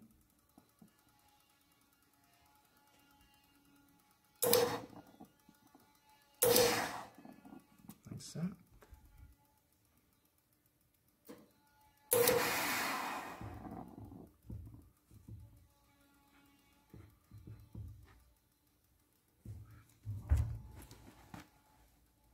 Make sure that it's sitting nice and flat on the other side.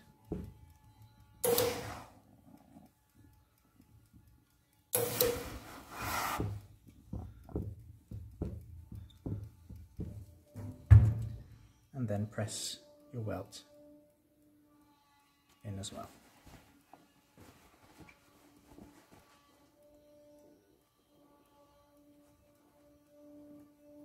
Pushing your facing back in. Laying it flat.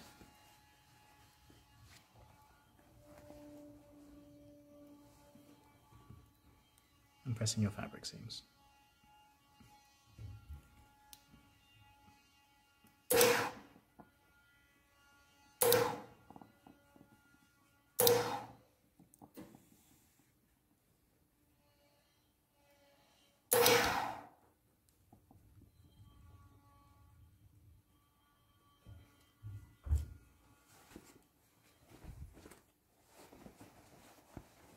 Then flip everything over, pushing your facing in, pulling your outburst welt out very delicately, and make sure that everything is sitting nice and flush.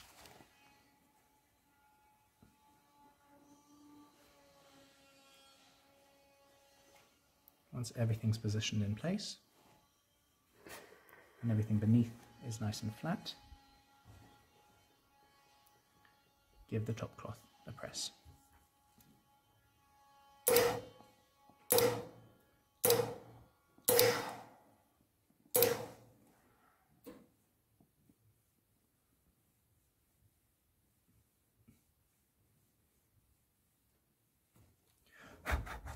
And now you see your outburst welt taking shape. The next step is to insert the pocket bag. So to insert the pocket bag, we need a layer of silicone. And we want the outburst welt to be deep enough just to put a handkerchief in. So about the width of the length of my fingers, no more than that. So what we do is we double over a piece of cloth that is a couple of inches longer than the length of my fingers, like so. There, and cut this off.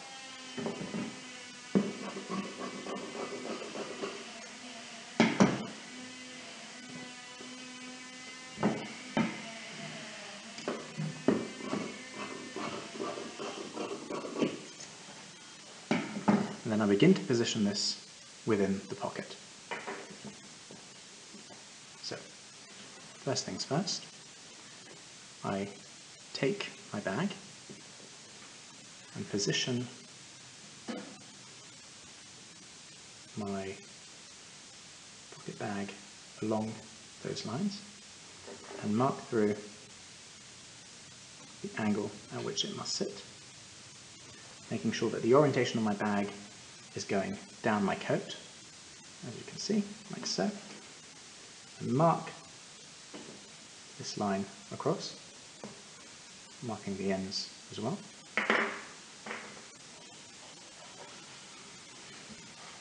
And I'm going to cut on this angle.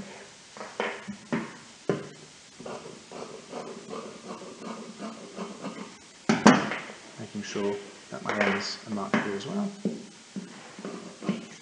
I then match up this end to here, matching up my ends, and sew that on a seam in. Just pin that in place very quickly.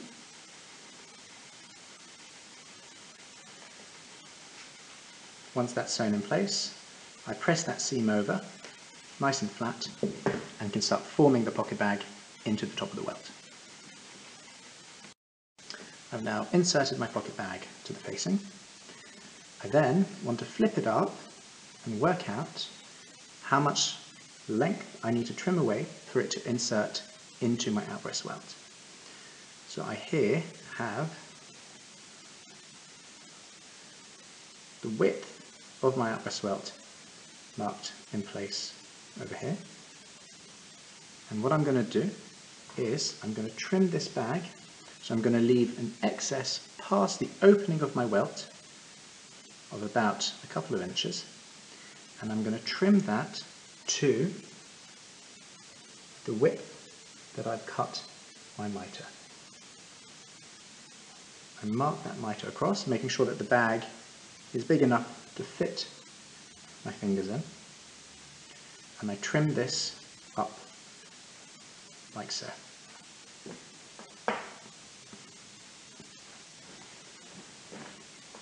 So that is going to form the opening to my mitre, and then I splay this out to make sure that I've got enough excess to cover my welt.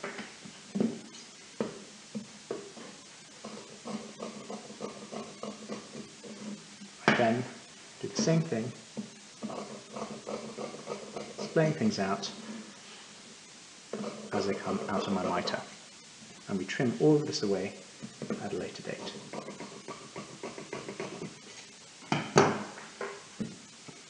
I then insert that triangle, that trapeze,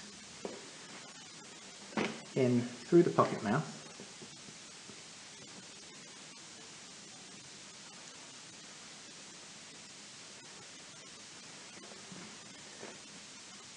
like so, and flip the bag the other way.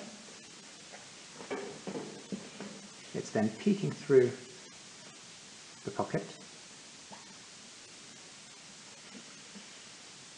and I can then mark the shape of my outbreast against it and know exactly where to trim it back to.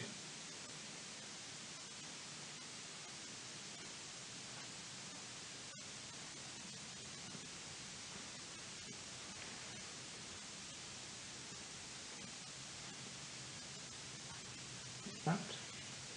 I then mark where the top of my welt is going to be, come down from that point 1/4 of an inch and trim back.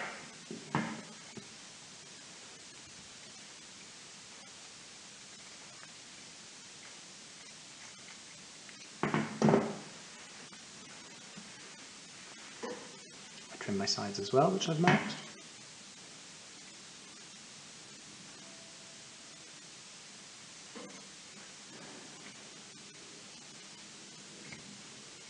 Like so. I then fold the top of that lip back 1/4 of an inch. You can press it down with your fingers. And I secure that down 1/4 of an inch, sorry, 1/2 inch down from the top of my bag. You can go straight to a fell stitch here.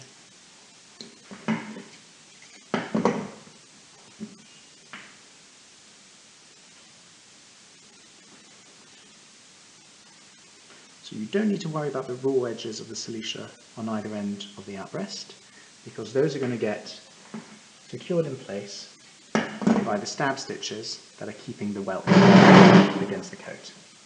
So very, very quickly, just going to fell this down into place.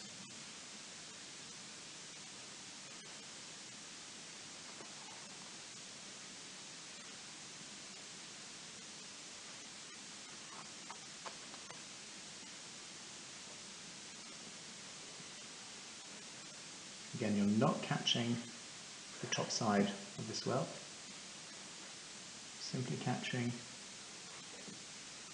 the cloth that you can see on the wrong side.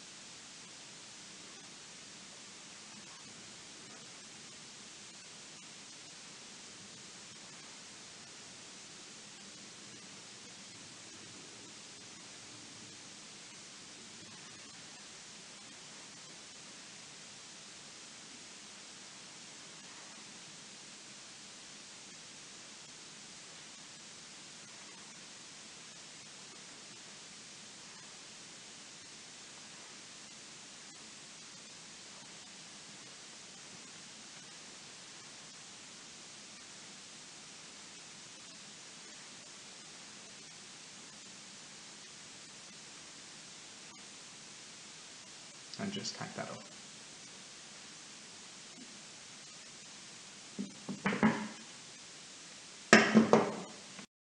Now that the bag is secured in place, we're going to go to the iron and we're going to lay our outbreast welt flat and press a crease into the bottom of the bag, pulling all of the elements down so that we can then chalk the shape of the bag. Flat like this, and your outbreast welt in place.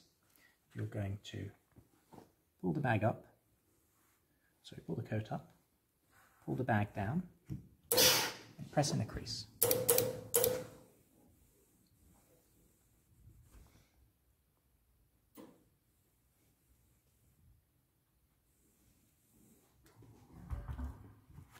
We're then going to come this side of the welt, and from the edge of the welt, draw a line going down the coat. Now it can be a bit confusing which direction it needs to go in, but if you imagine your fingers in place there, that's got to be the bottom of the bag. These are the edges of my fingers here and here.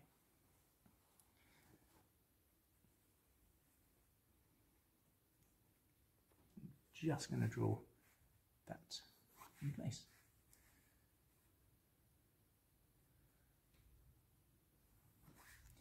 And again, curling the corners to make sure that there's no lint accumulating in the bag.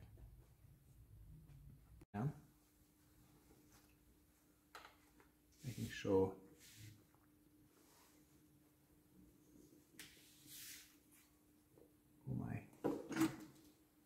flounces are orientated in the right direction.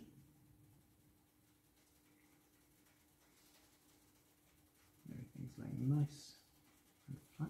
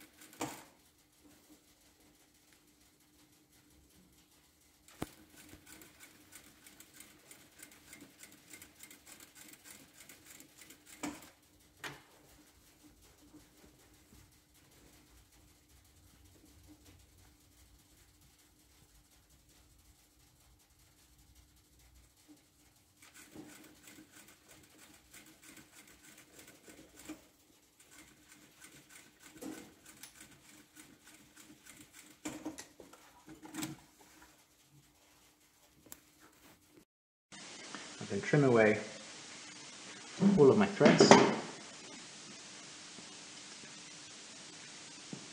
neatening everything up.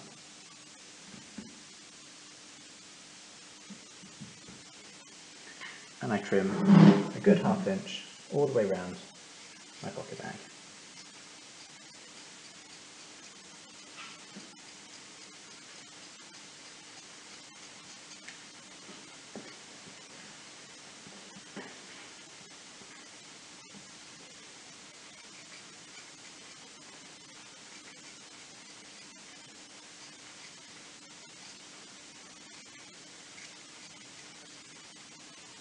So, our next step is to release the canvas and to flip that back down.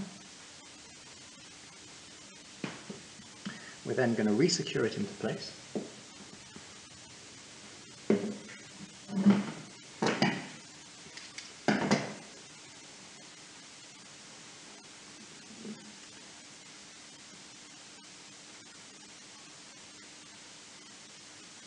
Grabbing a sleeve board.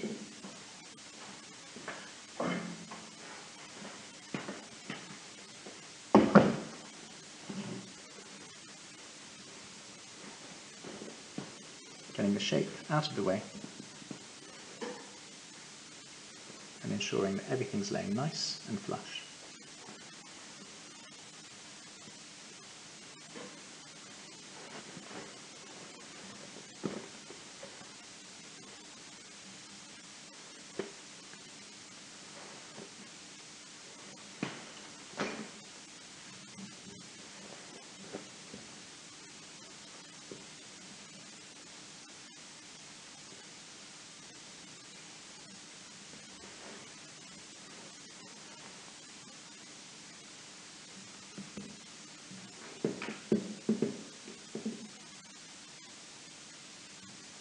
We're going to send a line down our canvas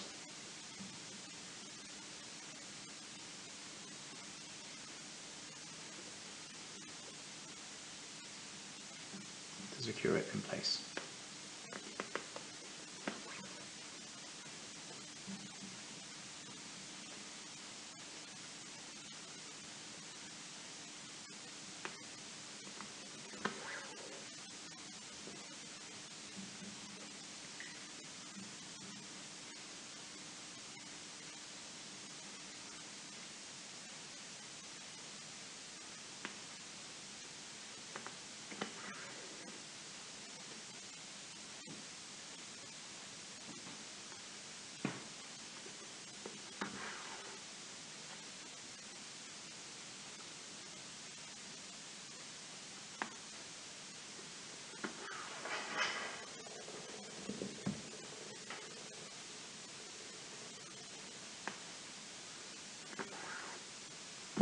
With that now secured,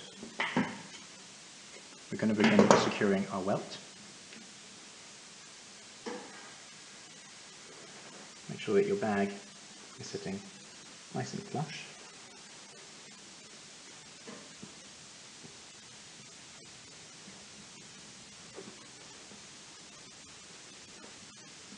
position the inlay seam allowance here of your welt, which was sticking out within the mitre,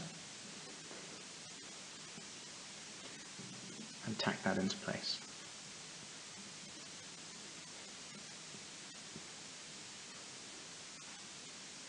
You have your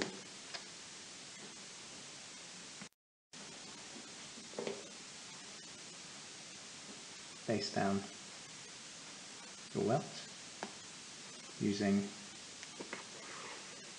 your thread marks as your guides for where that welt needs to be positioned.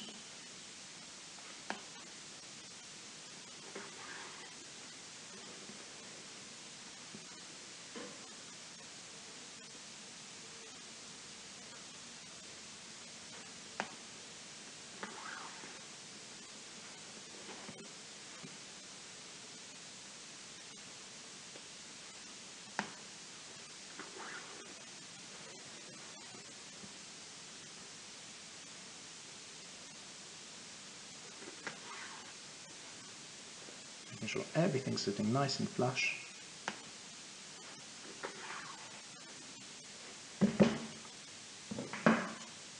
And then press this all into place.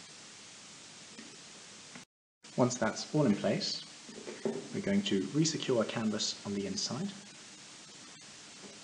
To do this, we're going to pad stitch the edges of our canvas back together, ensuring that we do not catch our top cloth.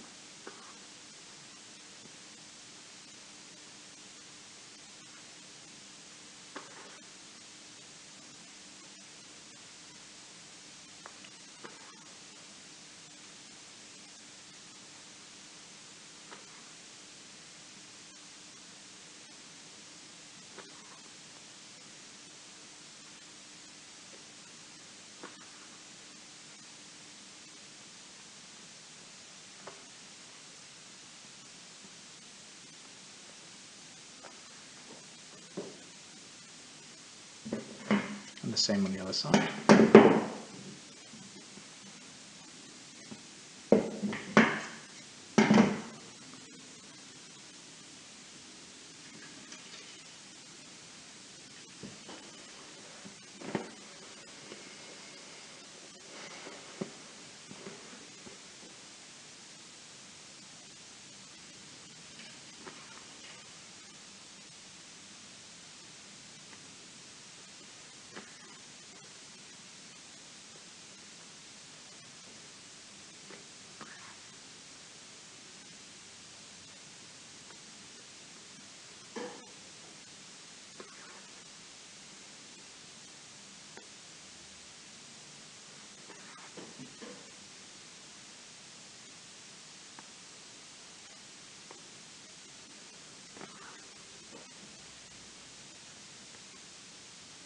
What you want to make sure you don't do is secure it against the bag, which will otherwise render it useless and inaccessible.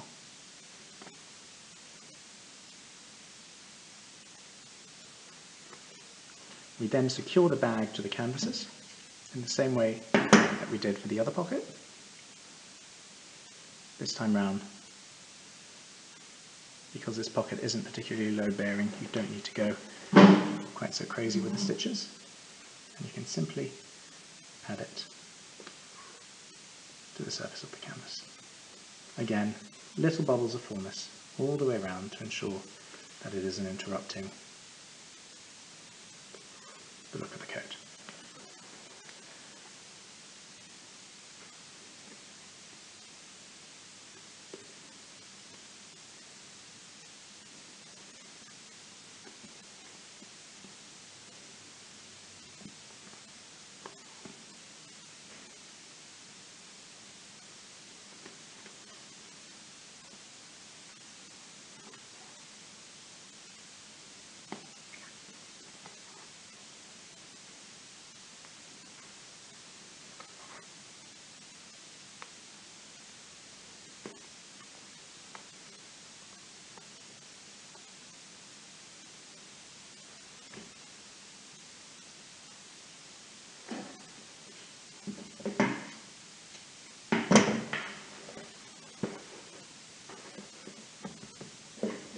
Our next stage is to apply the finishing stitches, which will secure the welt in place. To do that, we're going to stab stitch 2 rows on the outer edge and 1 row on the inner edge to secure the welt down. Start off by forming a knot and picking a colour of the cloth, colour thread which is the same colour as your cloth, and simply come up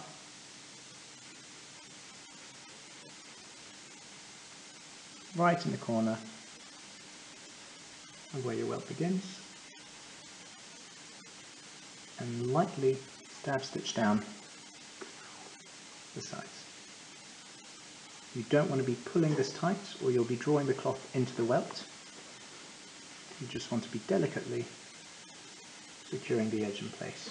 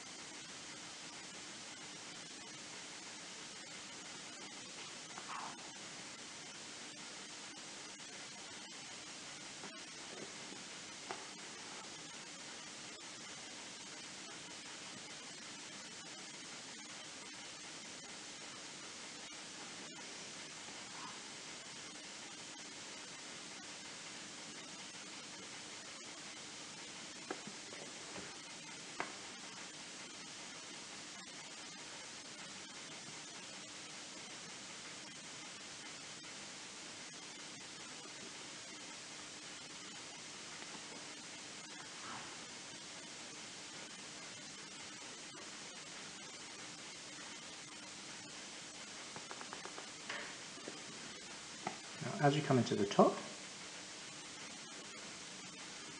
come a good 1/4 inch inside,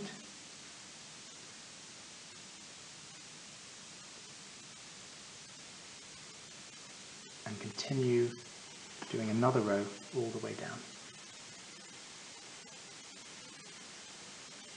This row will also affix the silicea from your pocket bag to the sides of your welt.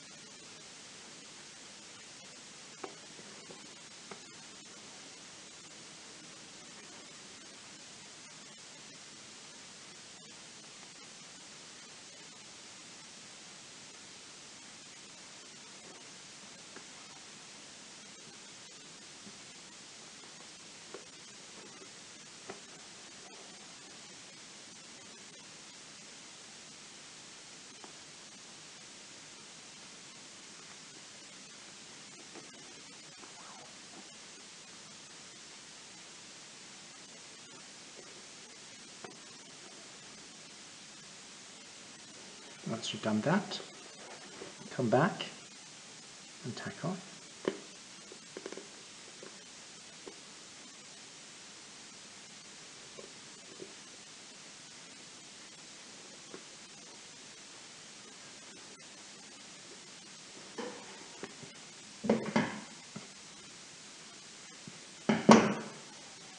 I'll show you those rows here. So you can see 1 row on the outside, very delicately tacking down the edge, and then 1 row 1/4 inch in from the edge. Again, a stab stitch, tiny little stab stitch, don't pull tight. And do exactly the same thing on this edge.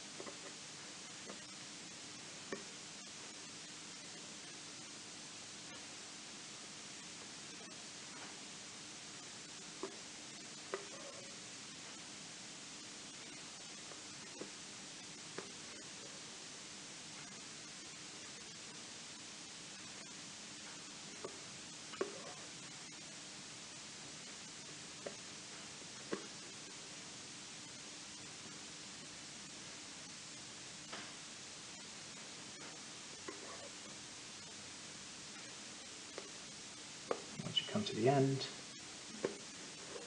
again, tack off.